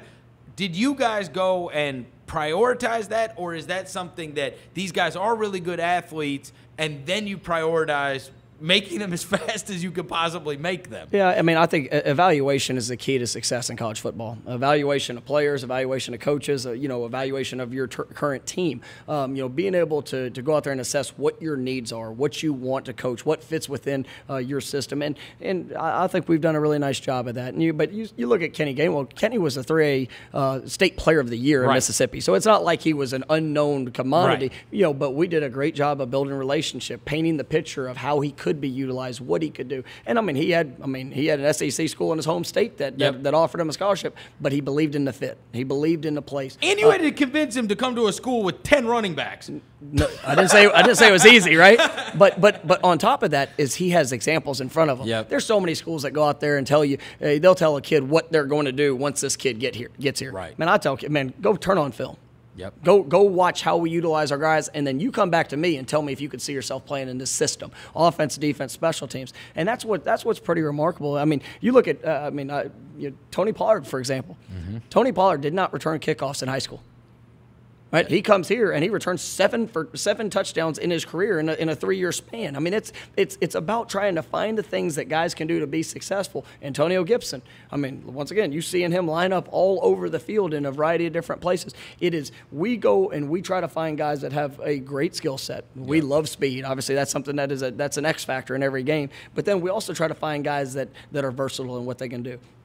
Kenny Gainwell, he could line up in the slot and play and be one of the best slot receivers in the country if that's all he did. But being able to move those guys around, that's what I think truly helps our offense go. These guys will tell you the best one was the track star, and he ran the route down the sideline. And I said, bro, I have never seen a guy run like he caught the ball probably 15, 20 yards from the line of scrimmage. I'm like, I don't think I have ever seen somebody run down the sideline, like just running, and within 15 yards from the line of scrimmage, he had a 10-yard lead on the guy. I'm like, who is that? Yeah. It's good to have speed, and they told me you went to the track team. Well, and convinced that kid to come over. Well, actually, we had recruited him out of high school, and he elected to. He didn't have many. Didn't have Austin, a lot of offers. Right? Yeah, Calvin Austin. And so Calvin was a young man that actually came and walked onto our program, and he was going to run track, and we provided him opportunity to do both, and he's come in and he's now an All-American track athlete, but he's really developed into a football player that runs track, and this year about.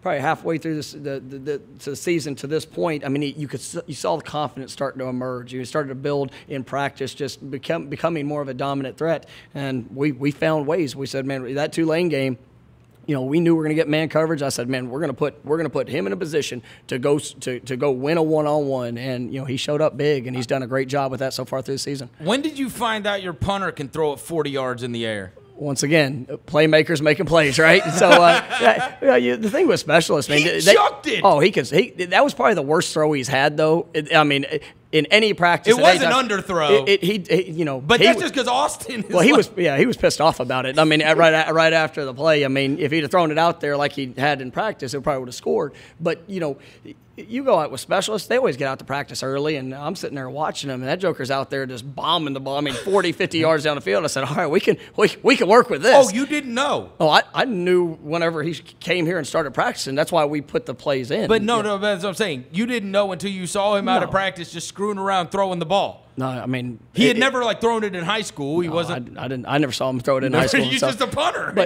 right? But you sit there and you look at that. Perfect. Another example: Preston Brady recovered the game winning onside kick. Well, Preston's our holder, right? So we've had I think the last 3 onside kicks that we've had, our holder has recovered over the last 3 years. Right. Well, that's what do the specialists do every day? Well, they have somebody's kicking an onside kick, and somebody's got to be there to recover them. So usually the holder's the guy, and so we just put the guys in a position to make the play. And when he practices that all the time every day, and so that is one of his great skills. Let's put him in a position to help our football team, and that was one of the coolest moments for me. Is just you see a guy that not many people know from the outside looking in, but when the moment was there, and we needed to have the play. The guy's prepared. He's ready to go execute, and then he made the play that helped seal the win. All right, so now with everything that has taken place in the last week and game day and the SMU win and everything, it's almost like one of the most tense moments ever. Now, that just becomes forgotten, and it's part of the story. But I have to know, as you are standing there on the sideline, we're all in Memphis, knowing that game day's in the balance and the national TV game is on Saturday, as they go and line up for that kick at Tulsa, what is running through your head? Probably can't say that on the radio. Oh, really? No, I mean, it was play that play. Play that play. Are you? I mean, we have so throughout the year, we've utilized our must block team in a couple of times, and Scott, must block. It's must block. It's last play. We call it 911. I mean, it's you better go. It's rolling. And so Scotty Dill actually had a field goal block. Our starting right tackle, he's 6'7", huge. So he had a block in the ULM game at the end of a half when we used it. And my whole thing was, man, let's get surge, let's get push in the middle, and, hey, either we're going to get a big hand up or, hey, maybe it might force him to push it or pull it one way or the other. And it's just finish the play. Man, you never know how things are going to go. I mean, you can go back, and any team that's achieved success through a season, right, you're going to find a game or a moment, and it's like, boy, you're lucky that happened or lucky that. Bull crap. You prepare and you put yourself in the best position, and guess what? Sometimes right. Stuff happens, and sometimes things happen for the good, sometimes things happen for the bad. Right? You got to control what you can control, and we could control our effort on that one play. We could control, the everything that goes into preparing for that moment. And then when that ball went to when it was pulled left. So are you just so in the moment, or is there a moment where you're like, I can't believe this? I cannot believe this. I mean, it's you really just you try to stay in the moment. Try to just stay in it. I mean, there's everybody has human just human nature. You're going to have those. If you'd have seen me on my couch, I mean, my wife's looking at me, and I'm like, I can't believe this. I can't believe it.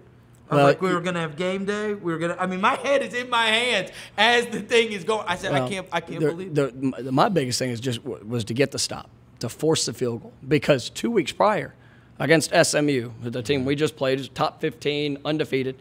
They were in the exact same situation. I know it. That kid, same moment. I know. I mean, to kick it, you win. Well, guess what? That's the game. That's the. Every play matters. I said this. You guys will recall on that Monday. I said, I don't know.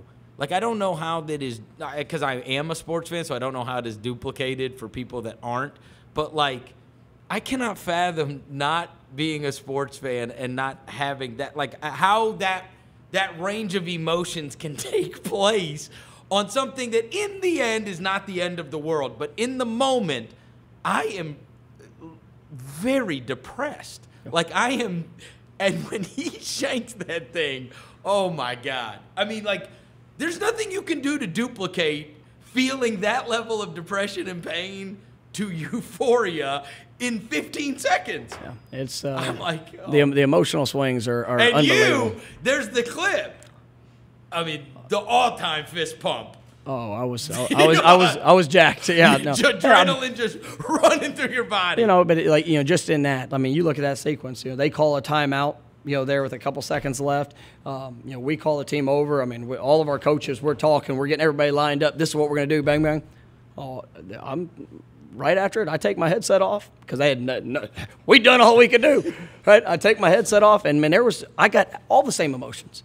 It's real. I mean, it's human nature. But then when that kick went left, that was real too. It was awesome. Did you sleep? That's a couple weeks ago. I can't remember. I can't imagine. What about after the SMU game? There was a lot of. I was feeling pretty good. So right? It was. I mean, you just. It's there's perfect so much to have that. By the way, perfect bye week. No question. After all of that and all that, it would have been hard to get. I know you say that's a great thing about this team, and they focus and they work hard every day. Oh, it would have been. It's hard. Hard to get them back in. I mean, because that is. It's just so much that was going on leading up to that game, and then last weekend was. It was the emotions, everything that went into it. You probably couldn't ask for a better time for a bye, and then coupled with the things that with some guys getting banged up and needing to try to get them back. I mean, it worked out well, and our kids. For the days that the 3 days that we went out and practiced, here this week, they did a remarkable job. So I'm really proud of them. I need to make a public apology. I will do this now to Brady White. And I was hard on him for sure. And there was a game earlier in the season where I was like, come on. There's a million playmakers out here. He had a bad game and then had a bad half. And I, like many people, and I'm not even going to throw many people. I got down on him. For sure, and was it the first half against Navy? Because even you said something to him. Yeah, in the first half of the Navy game. And I brought you on after that. I brought you on after that Navy game, and you said there was the checked play where he handed off to Gainwell. That was the very first touchdown, and you were explaining to us. Like, look, you have no idea how much all of this guy has to do, and he sees this defense and he knows this system, and I have complete belief in him, and. You do. And beyond him, he went from don't just manage the game, get the ball to the playmaker. Like, bro, he was throwing dimes. He's 2 weeks in a row just throwing absolute dimes. And it's one of those where your steadfast faith, right, in this player, that's got to feel great because he was getting hit. But right? I also know who he is. Yes. And I'm at practice every day. Yeah. I see it. And that doesn't mean, there are things that happen in the game. Guys miss a block, guys miss a tackle, a throw. But it's all performance based. Yeah. And Brady has just continued to prepare. He's continued to work on to improve in every area. But he needed that response, and he did not. There's no secret. You had the great check in the first half of the Navy game. Well, he also missed one of his one of his blitz checks that Well, was a negative play. He took the and- red zone sack. Yeah, I mean, there was some negatives, Yeah, right? yeah. I mean, everybody knew it. I mean, Yeah. we heard it, right? I mean, there were some negatives, but but his response, that is who that kid is, man, and it's because he doesn't get high and low, and does he probably hear the noise? Yeah, I'm sure he does. I mean, it's made pretty. It's impossible pretty, not to. It's the same thing. It's like when that it's, profile gets higher. but it's how you respond to those situations. And, he just every day, man, he comes to work. And there's an unbelievable respect for him on our team. But I also know the talent. I mean, I see it. I believe in him. I believe in what he could be. And, the great thing is he's been able to showcase that here, especially these last couple of weeks when teams, their goal, last 3 weeks, their team's goal is to try to take away the run game and force him to beat them one-on-one. And he's shown up. He is throwing it farther. He is than he was earlier in the year, right? It might be the longest pass might be 15, 20 yards, here and there. I mean, he's chucking it now. Well, I think those are the moments and the big plays that are happening. I mean, there's still times. I mean, he had thrown the ball well down the field, and whether it's a missed opportunity or this, that, and the other, he's getting. I think our offensive line is improving. The protection is for him to have an opportunity to get through a progression, to get his eyes set. Obviously locating the ball down the field on time. All those things, everything factors together. It's easy when you watch one player and you say, "Well, he sucks at this," or "He's not doing this,or he's not." Man, there's a lot of things. When you get 11 guys on the field, it all has to tie together. And he is playing at an unbelievably high level right now. But there are a lot of people around him playing at a high level too that are allowing that to happen. I mean, the throw to Antonio Gibson, AG ran a great route, a little double cut out and up, right. And I mean, left a guy about 10 yards behind him, and it was perfectly thrown on time, on rhythm, just like we practiced it. Mm-hmm. But those guys you could see the confidence growing, and that's the thing I'm probably most proud of with Brady is that he stayed the course to improve, and now he's playing at a level that I've always believed he's capable of, and and we're rolling. We were talking about playmakers. That SMU team has some playmakers too. Yeah, Their receivers. Oh, I'm telling you. How awesome were they? I'm like, good grief. And even the running back, the one that he ran from midfield, you don't see a lot of runs down the middle. No. You know what I mean? That somebody breaks like that. There's a reason why they were undefeated. I mean, it's that's Bouchel, you recruited Bouchel, right? When I was at Arizona State. I mean, he's a really good football player. Yeah. You look, their running back's one of the best in the league. They had two backs that were really good, but I mean, those guys were talented. Those receivers, tight end, man, it was an impressive group that we're going against, and so. Dykes is probably somebody that you've stolen from, looked to. I mean, he's been an offensive guy for a long, long time. Yeah, when I was at Arizona State, he was the head coach at Cal, and so we competed against each other. And then obviously, I got a lot of respect for the type of coach he is, and it's. He's been an offensive guy for a long, long time too, right? Like he's been that type of guy. How do you get your guys to not look ahead now? You know what I'm saying? Because now you know what happens to the best non-Power 5 team, and everybody's already talking about it. That's the hard part, right? Is that people start talking about, oh, look at what is possible if you can win out, if you can beat Cincinnati, and you're the top-ranked non-Power 5 team, you're playing in the Cotton Bowl, and this. Like, how do you quell that? Well, if I remember correctly, before the season, everybody's talking about it too. Right, and so it's not like there hasn't been expectations, and now our guys have done some good things to get in this position. The message never changes. It's about today. It's about how we go out there and work. I'm glad that we're ranked. I'm glad that people are taking notice of what we're doing. The exposure that some of our players are getting. It's all good. It helps us attract more attention to the program. Recruit. Everybody sees it. But at the end of the day, it's about this week.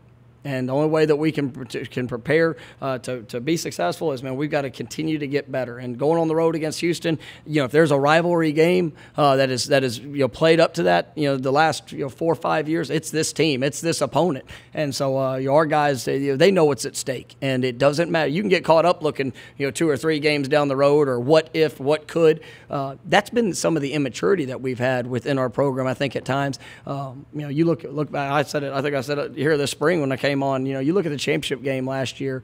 Man, we had a lead and we'd been playing well, and there wasn't, our opponent did do some great halftime adjustment. We got caught looking at the clock. We got caught, when they made a play, when they, oh no, what's happening? Don't worry about the end of it. Focus on the play, the one play in front of you, right? And that's where I tell guys, man, momentum swings affect the teams that allow it to, good and bad. good and bad. Right now, we're playing at a high level. I mean, we're coming off, 3 pretty good performances, and guys, feeling pretty confident in what we're doing. Well, coach, man, you got a bye week. Don't you wish you could keep playing? It doesn't matter. If we continue to improve, we'll come back better after the bye week, right? On the flip side of it, if we don't, we'll be a disappointed football team. 2 things that, sometimes that can just be coach speak, but the reason it is totally believable is the way your team responded after getting their heart ripped out in the Temple game, right? And because that's one that can really get you down. So that's a game-to-game thing. The second thing is, and this gets forgotten in the grand scheme, the first drive against SMU, you get stoned. And they put up the first 7 on the board. So if you're talking about momentum could be a hell of a thing, I mean, look, you can't get better momentum than SMU had by you can't score on us. We stopped you at the 1, and we're putting 7 up on the board before you guys ever get the ball in your home arena with 59,000 people. But you come right back and score. Just respond. That's play the next play. Play the next play. Don't worry about the thing. You learn from every experience. Yeah. All right, we've had a bunch of them. You learn from them, but then you go play that next snap. Yeah. All right. By the way, I just now noticed this as I was asking the last question. Have you noticed that there is a bobblehead of you right in front of you? I should have just put it right there. Look at how black that hair is, by the way. That's a few years ago, apparently, huh? Look at how black that hair is. Yeah. Okay, did you watch the here, you want me to ask you? Yeah. All right, did you watch the when you watch the game film back of that game, did you watch the broadcast version? I did. I'll usually watch the broadcast of every game just to see what shows up on Okay, did you see that they at one point during the game, because I mentioned this earlier in the week, they highlighted there's like a little vignette, it's not very long, but they showed your locker room. And they showed pictures in everybody's locker, and that you had gone to everyone on the team and you had said, I want you to get a picture of whoever you play for, right? Whatever is your motivation. So when you come to this locker, you are going to see that picture and you are going to remember why you care so deeply and who you are representing and what you care about. And it was a very nice moment within the broadcast where they're talking about this, and they showed a couple of them, and many of them were family. Did you steal that from someone? Was that something that you came up with on your own? Did you? We actually, and I say we, Todd Graham and I, when we were at Arizona State, we came into a program that it had been through some tough times. A lot of 6-6 kind of mediocre teams, and that was something that we came up with. Is we wanted to highlight the why. Because at the end of the day, all these kids come from a different place. And when I came to Memphis, it's been it's the first thing I do whenever we get a kid on campus is you have to know the why. All right, everybody's got a different journey, everybody's got different experiences, but they're all doing it for someone. They're all trying to live the best version, to have the best life, and there's some motivating factor. And when you talk about family, man, you've got to know. You've got to be able to know about your teammates. You have to be able to get a sense of what's their purpose. And I try to structure everything within our program to have a reason. We practice in the mornings. Right? We start every morning in our locker room, and the first place that every player goes to is right there in front of their locker. And so with the way that we structure our day, I know that the first thing they're going to look at, whether they woke up and took a shower, blah, blah, this, that, or whatever, they come to that locker room and they look at that picture. And in twofold, one, they understand who they represent. So every decision they make for the rest of the day, they're representing those people. And then it's a reminder of what they're trying to accomplish. Why are they here? And, all I ask for them to do every day is just be the best version of themselves. And if we can improve that by 1% every day, then we have a chance to do something special. And it's not just that's off season, that's in season. They all count. And so just being able to have that picture and that focus, because, I could sit here, you can ask any player, what their goals are. Man, they're going to all tell you the same thing. Oh, I want to play in the NFL. I want to be successful in business. I want this. I want to be a great family man one day. Well, I think I've told you this. I have one quote that's in my office. It's, are your habits of today on par with your dreams for the future? I want our players to have the biggest dreams. right? But are their habits of today, are they making those people in that picture proud? Are they doing the things necessary that they told them that they would do?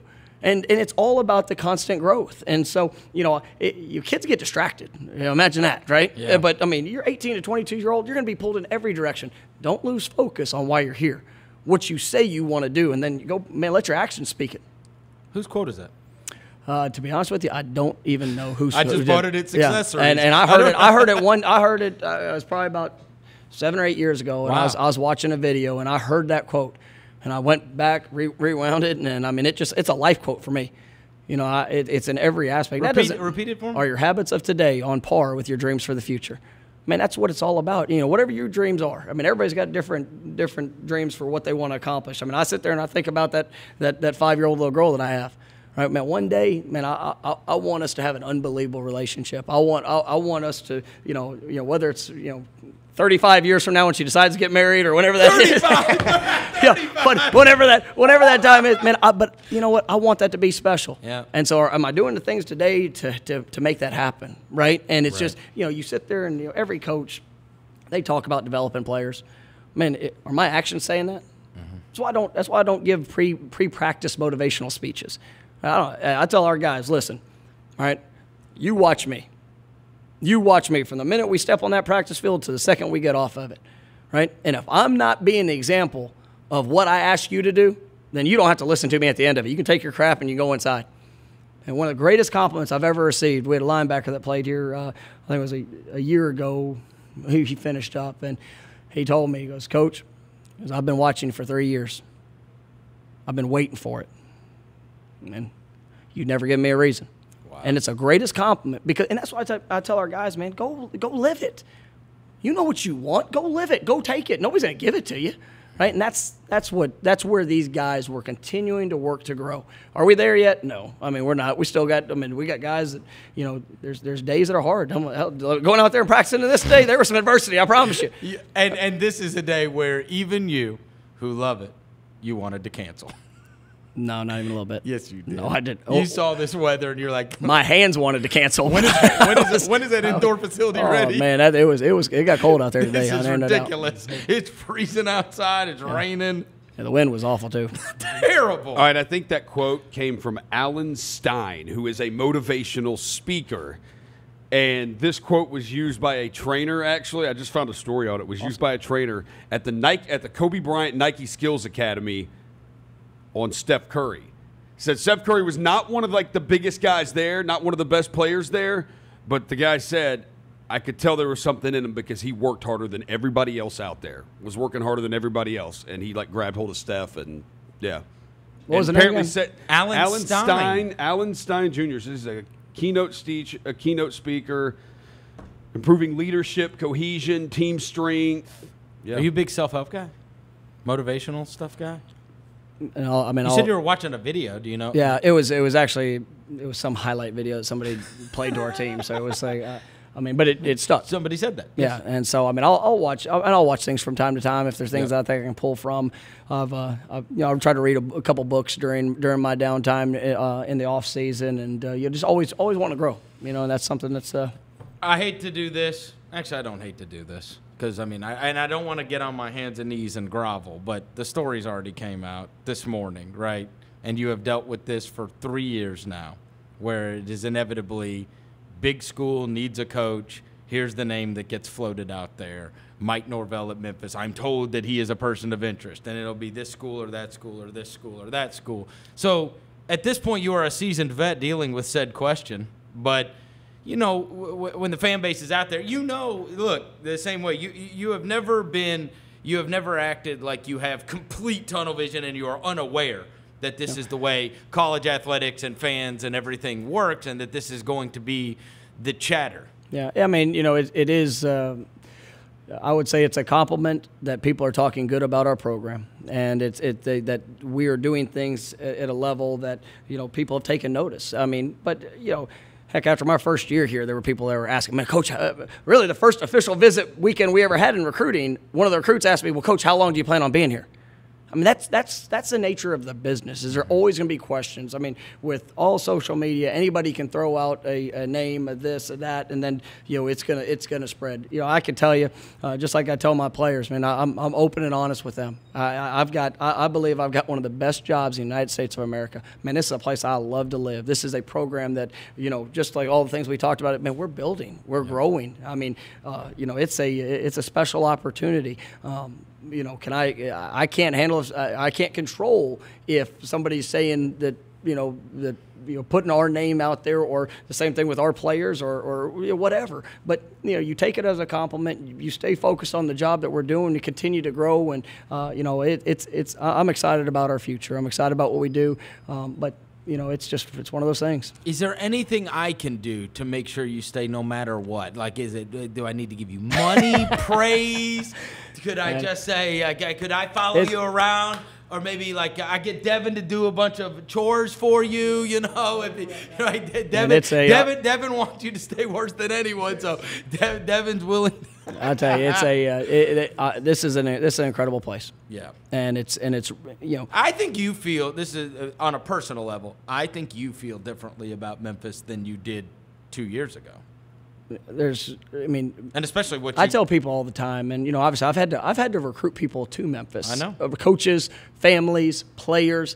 I love this place. I know you do. I mean, I do. I mean, with every part of me. I totally believe that. And it is. I would defend you no matter what you do, but I absolutely believe that you really genuinely love this job and you love this city. Well, and there's been such an investment to what we're doing, and I'm not even talking about the financial aspect, some of the things that we're building, what we're trying to do, but there's been the emotional investment for our fan base. I mean, for the city. I mean, how people are, around the community. I mean, it's exciting, and the thing that's unique about Memphis is that. We have the Grizzlies, our professional team. Obviously, there's some really cool things with the 901 and the soccer team, and a lot of things that are rolling. But Memphis Tiger Athletics, man, they're critical. They're critical to this community. It matters more here, and it is special when you get a chance to make an impact. And if you need an example, go back and watch Saturday. Yeah. And that's what That's not the people get. I mean, there's. I'll be honest. I mean, there have been phone calls from other places that seek interest, and I don't have any interest in even accepting the phone call because of what I know is here. And people are like, well, you want a Power 5 job? You want this? I mean, what does that mean? I get one opportunity to live this life. I guarantee you. I want to be somewhere that it matters, that we can make an impact. Right, that we can sit there and I enjoy to live, and it's got to be all the grass is not always greener. You see coaches all the time, that they jump to this or they jump to that, and then it's not what they thought. Is that saying that, man? That I don't know. I mean, it's just there's a lot. Yeah, look, man. I've dealt with a million coaches. You never know, and everybody's got that's your job, and you like you said, you got a 5-year-old daughter. You got to do Sometimes there are going to be jobs that are or amounts of money that it's irresponsible, right? But I do believe that you love it here, and it would take something. I think it's just me talking. You don't even have to respond. I think it would take something spectacular for you to ever leave Memphis. I really believe that. I don't think that you would leave for a mediocre. I don't think that you sit there and go, I need to be in the Power 5, and I'm really up against it if I'm at Memphis versus these teams. I don't.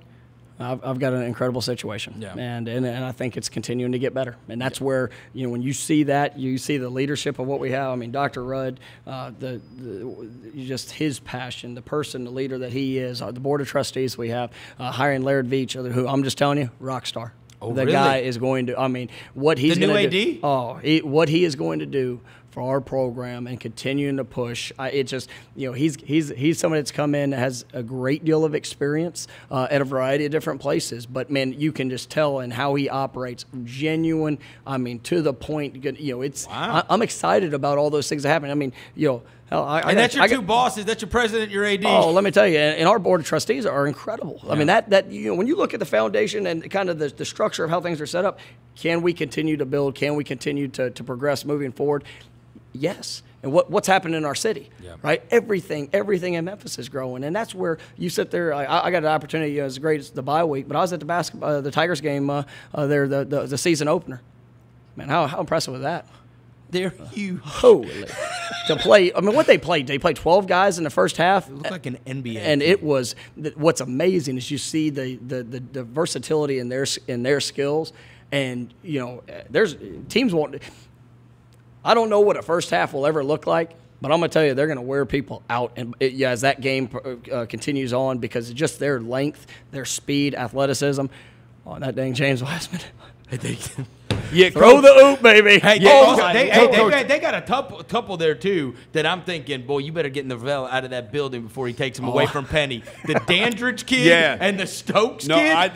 Those are defensive ends. Yeah, I thought a couple of them. I was like, Coach, if you need a defensive end or you need a tight end or you need a tight end, like you don't have to go on the recruiting trail. You can just walk over to the arena and grab them. I tell you what, man, it's but I'm excited for Coach Hardaway and what he's done, and once again, it's building the brand. And all of Memphis athletics, it's cool. Like everybody, right? Everybody's into the football team, into the basketball team. It's and then like our women's soccer team is top 10 in the country. I know nobody that doesn't get the recognition, but you know what? It top matters. 10 in the country is big. It matters. Deal. Yes. Yeah, I did see one of the signs on game day. It's like we want Bama in women's soccer. I thought that was pretty good. You didn't take that as a personal affront? No, because you don't want Bama. I didn't say that. I don't want to play it. Wait till you watch Bama LSU on Saturday. Oh, you'll get to. This is gonna be like the first Saturday that you can kick back and watch some games. I'm out recruiting. I'm actually really? going to see games. I'll be at a high school game Saturday at 2:00. So. Is that right? Oh yeah. So you will not watch games all day. Got work to do. How about you? You remember that speed you were talking about earlier? Yeah. I'm going to go watch some. Oh, really? Yeah. You've got some speed that you have out there. That's what's fun, man. Yeah. Is the recruiting, the caliber athletes that we're on, that we're able to. Well, and you better get a lot of your stuff done, because what do we got? Like 1 or 2 weeks? I know with a daughter as I have, you're going to be there. In fact, you just tell me when, and we'll just all meet. You're going to be at Frozen 2. On opening night.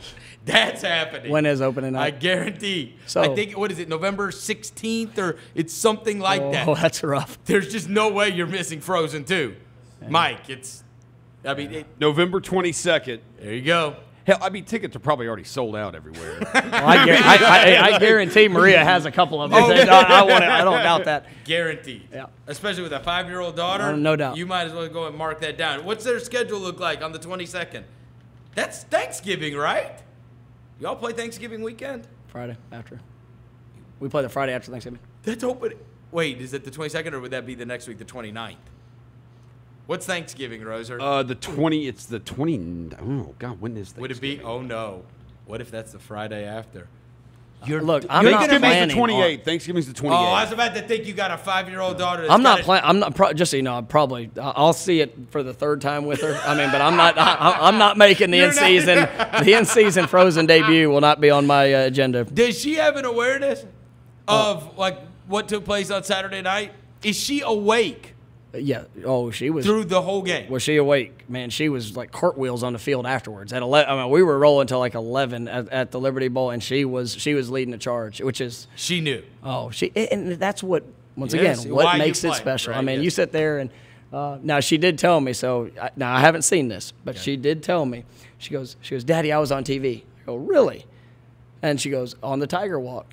You know, I always see her. She always at the very end of it, and I guess I guess the ESPN cameras got her hugging Brady White whenever he was coming in, and so she had her time to shine. She's and a TV I said, star. well, where the hell was my hug? All right, and so you don't.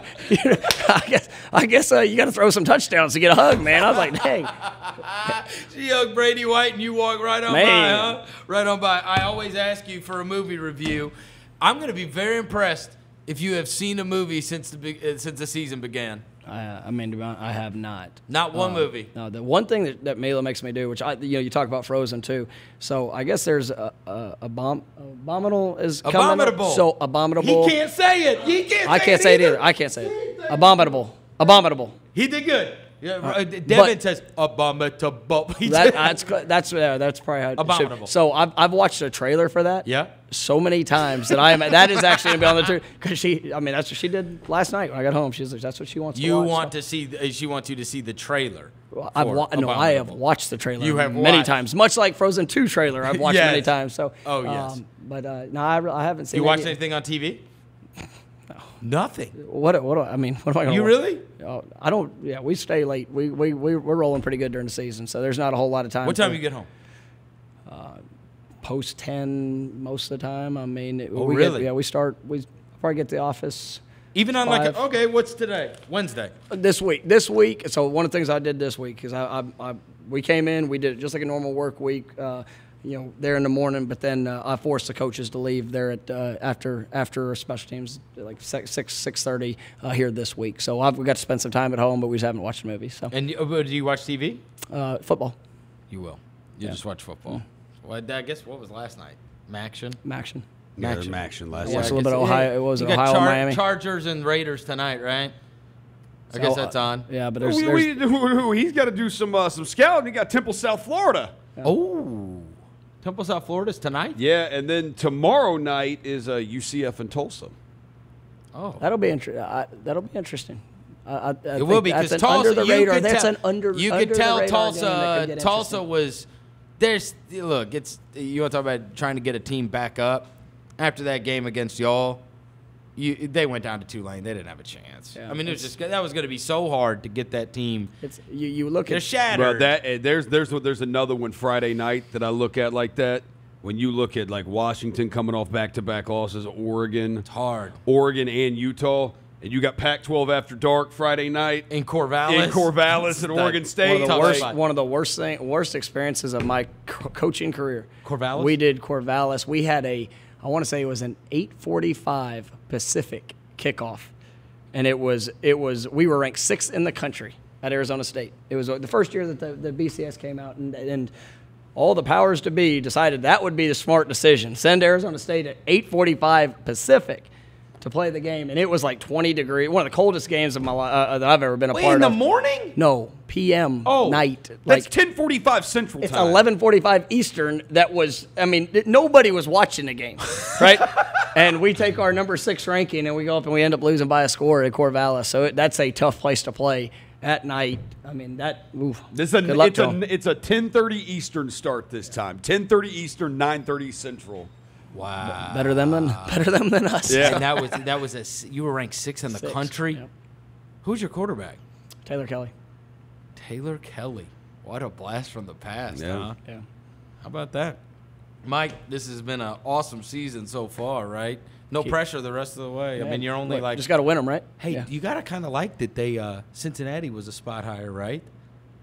Oh, come on. I would love that if I'm a coach. Sure. Same way if Dabo's walking into that locker room. He's like, "Oh, they don't think you're one of the best 4 in the country." Yeah. Oh, they don't, right? I mean, but then I do think that could. I do think that's not my motivational tactic. So I don't sit there and say, "Well, look, these people," because guess what? When they are all patting you on the back, then where are you getting your gratification from? Right? It's all about your improvement, and that's a message to the team. And you go out there, you want to be a big dog, you better go play like one. All right, well, go get on the road and find like a bunch of guys that run 140s. You're pretty good at finding those guys. You got a bunch of them You're now. pretty good at it. I mean, look, man, this is what I said to them on the text. I said, bro, he lost Darryl and Tony Pollard, and he's still got the fastest dudes I've ever seen. And Patrick Taylor's played one game. I know y'all ready to go, but at the end of the day, you sit there and you look at it. If you would have told me last year, midway through the season, that you got 3 junior running backs. You got Darrell Henderson, Tony Pollard, and Patrick Taylor. And you would not be playing with them for the majority of next year, right? What would we be? What would our team look like? Shows that recruiting matters, right? Man. And development. I mean, those guys, man, we got a great group of guys. We got guys that are have elevated their games to a high level, but it also shows, man, what our program's about. You had something behind them. No. You better, right? I guess so, right? Because it's crazy. The Taylor thing is just. Well, I think we're getting close. I'm excited. But I'm saying losing a starting running back at the beginning of the year, and it has not been a topic. That's a credit to the team and the program because he's an unbelievable player.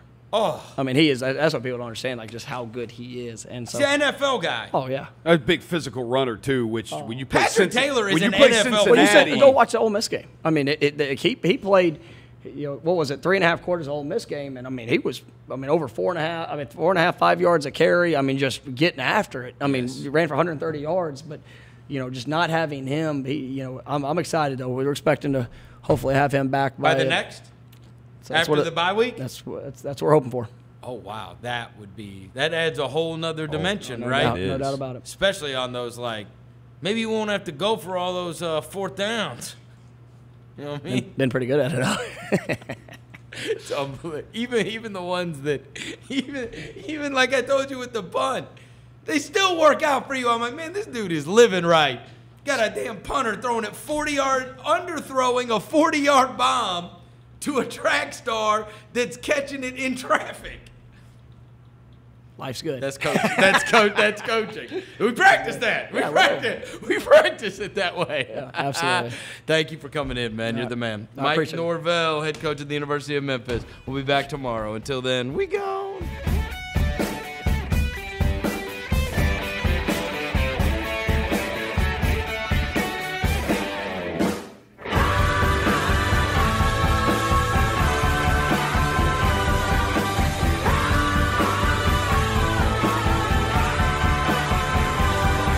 Now don't you ever walk away, 'cause I am trying to make you say I'm a fool, I'm a fool, I'm a fool for growing man. Yeah, but everybody say you gotta get there sometime, but I go out of my mind. And I'm trying, I try, and girl, you know I'm just a full-grown man.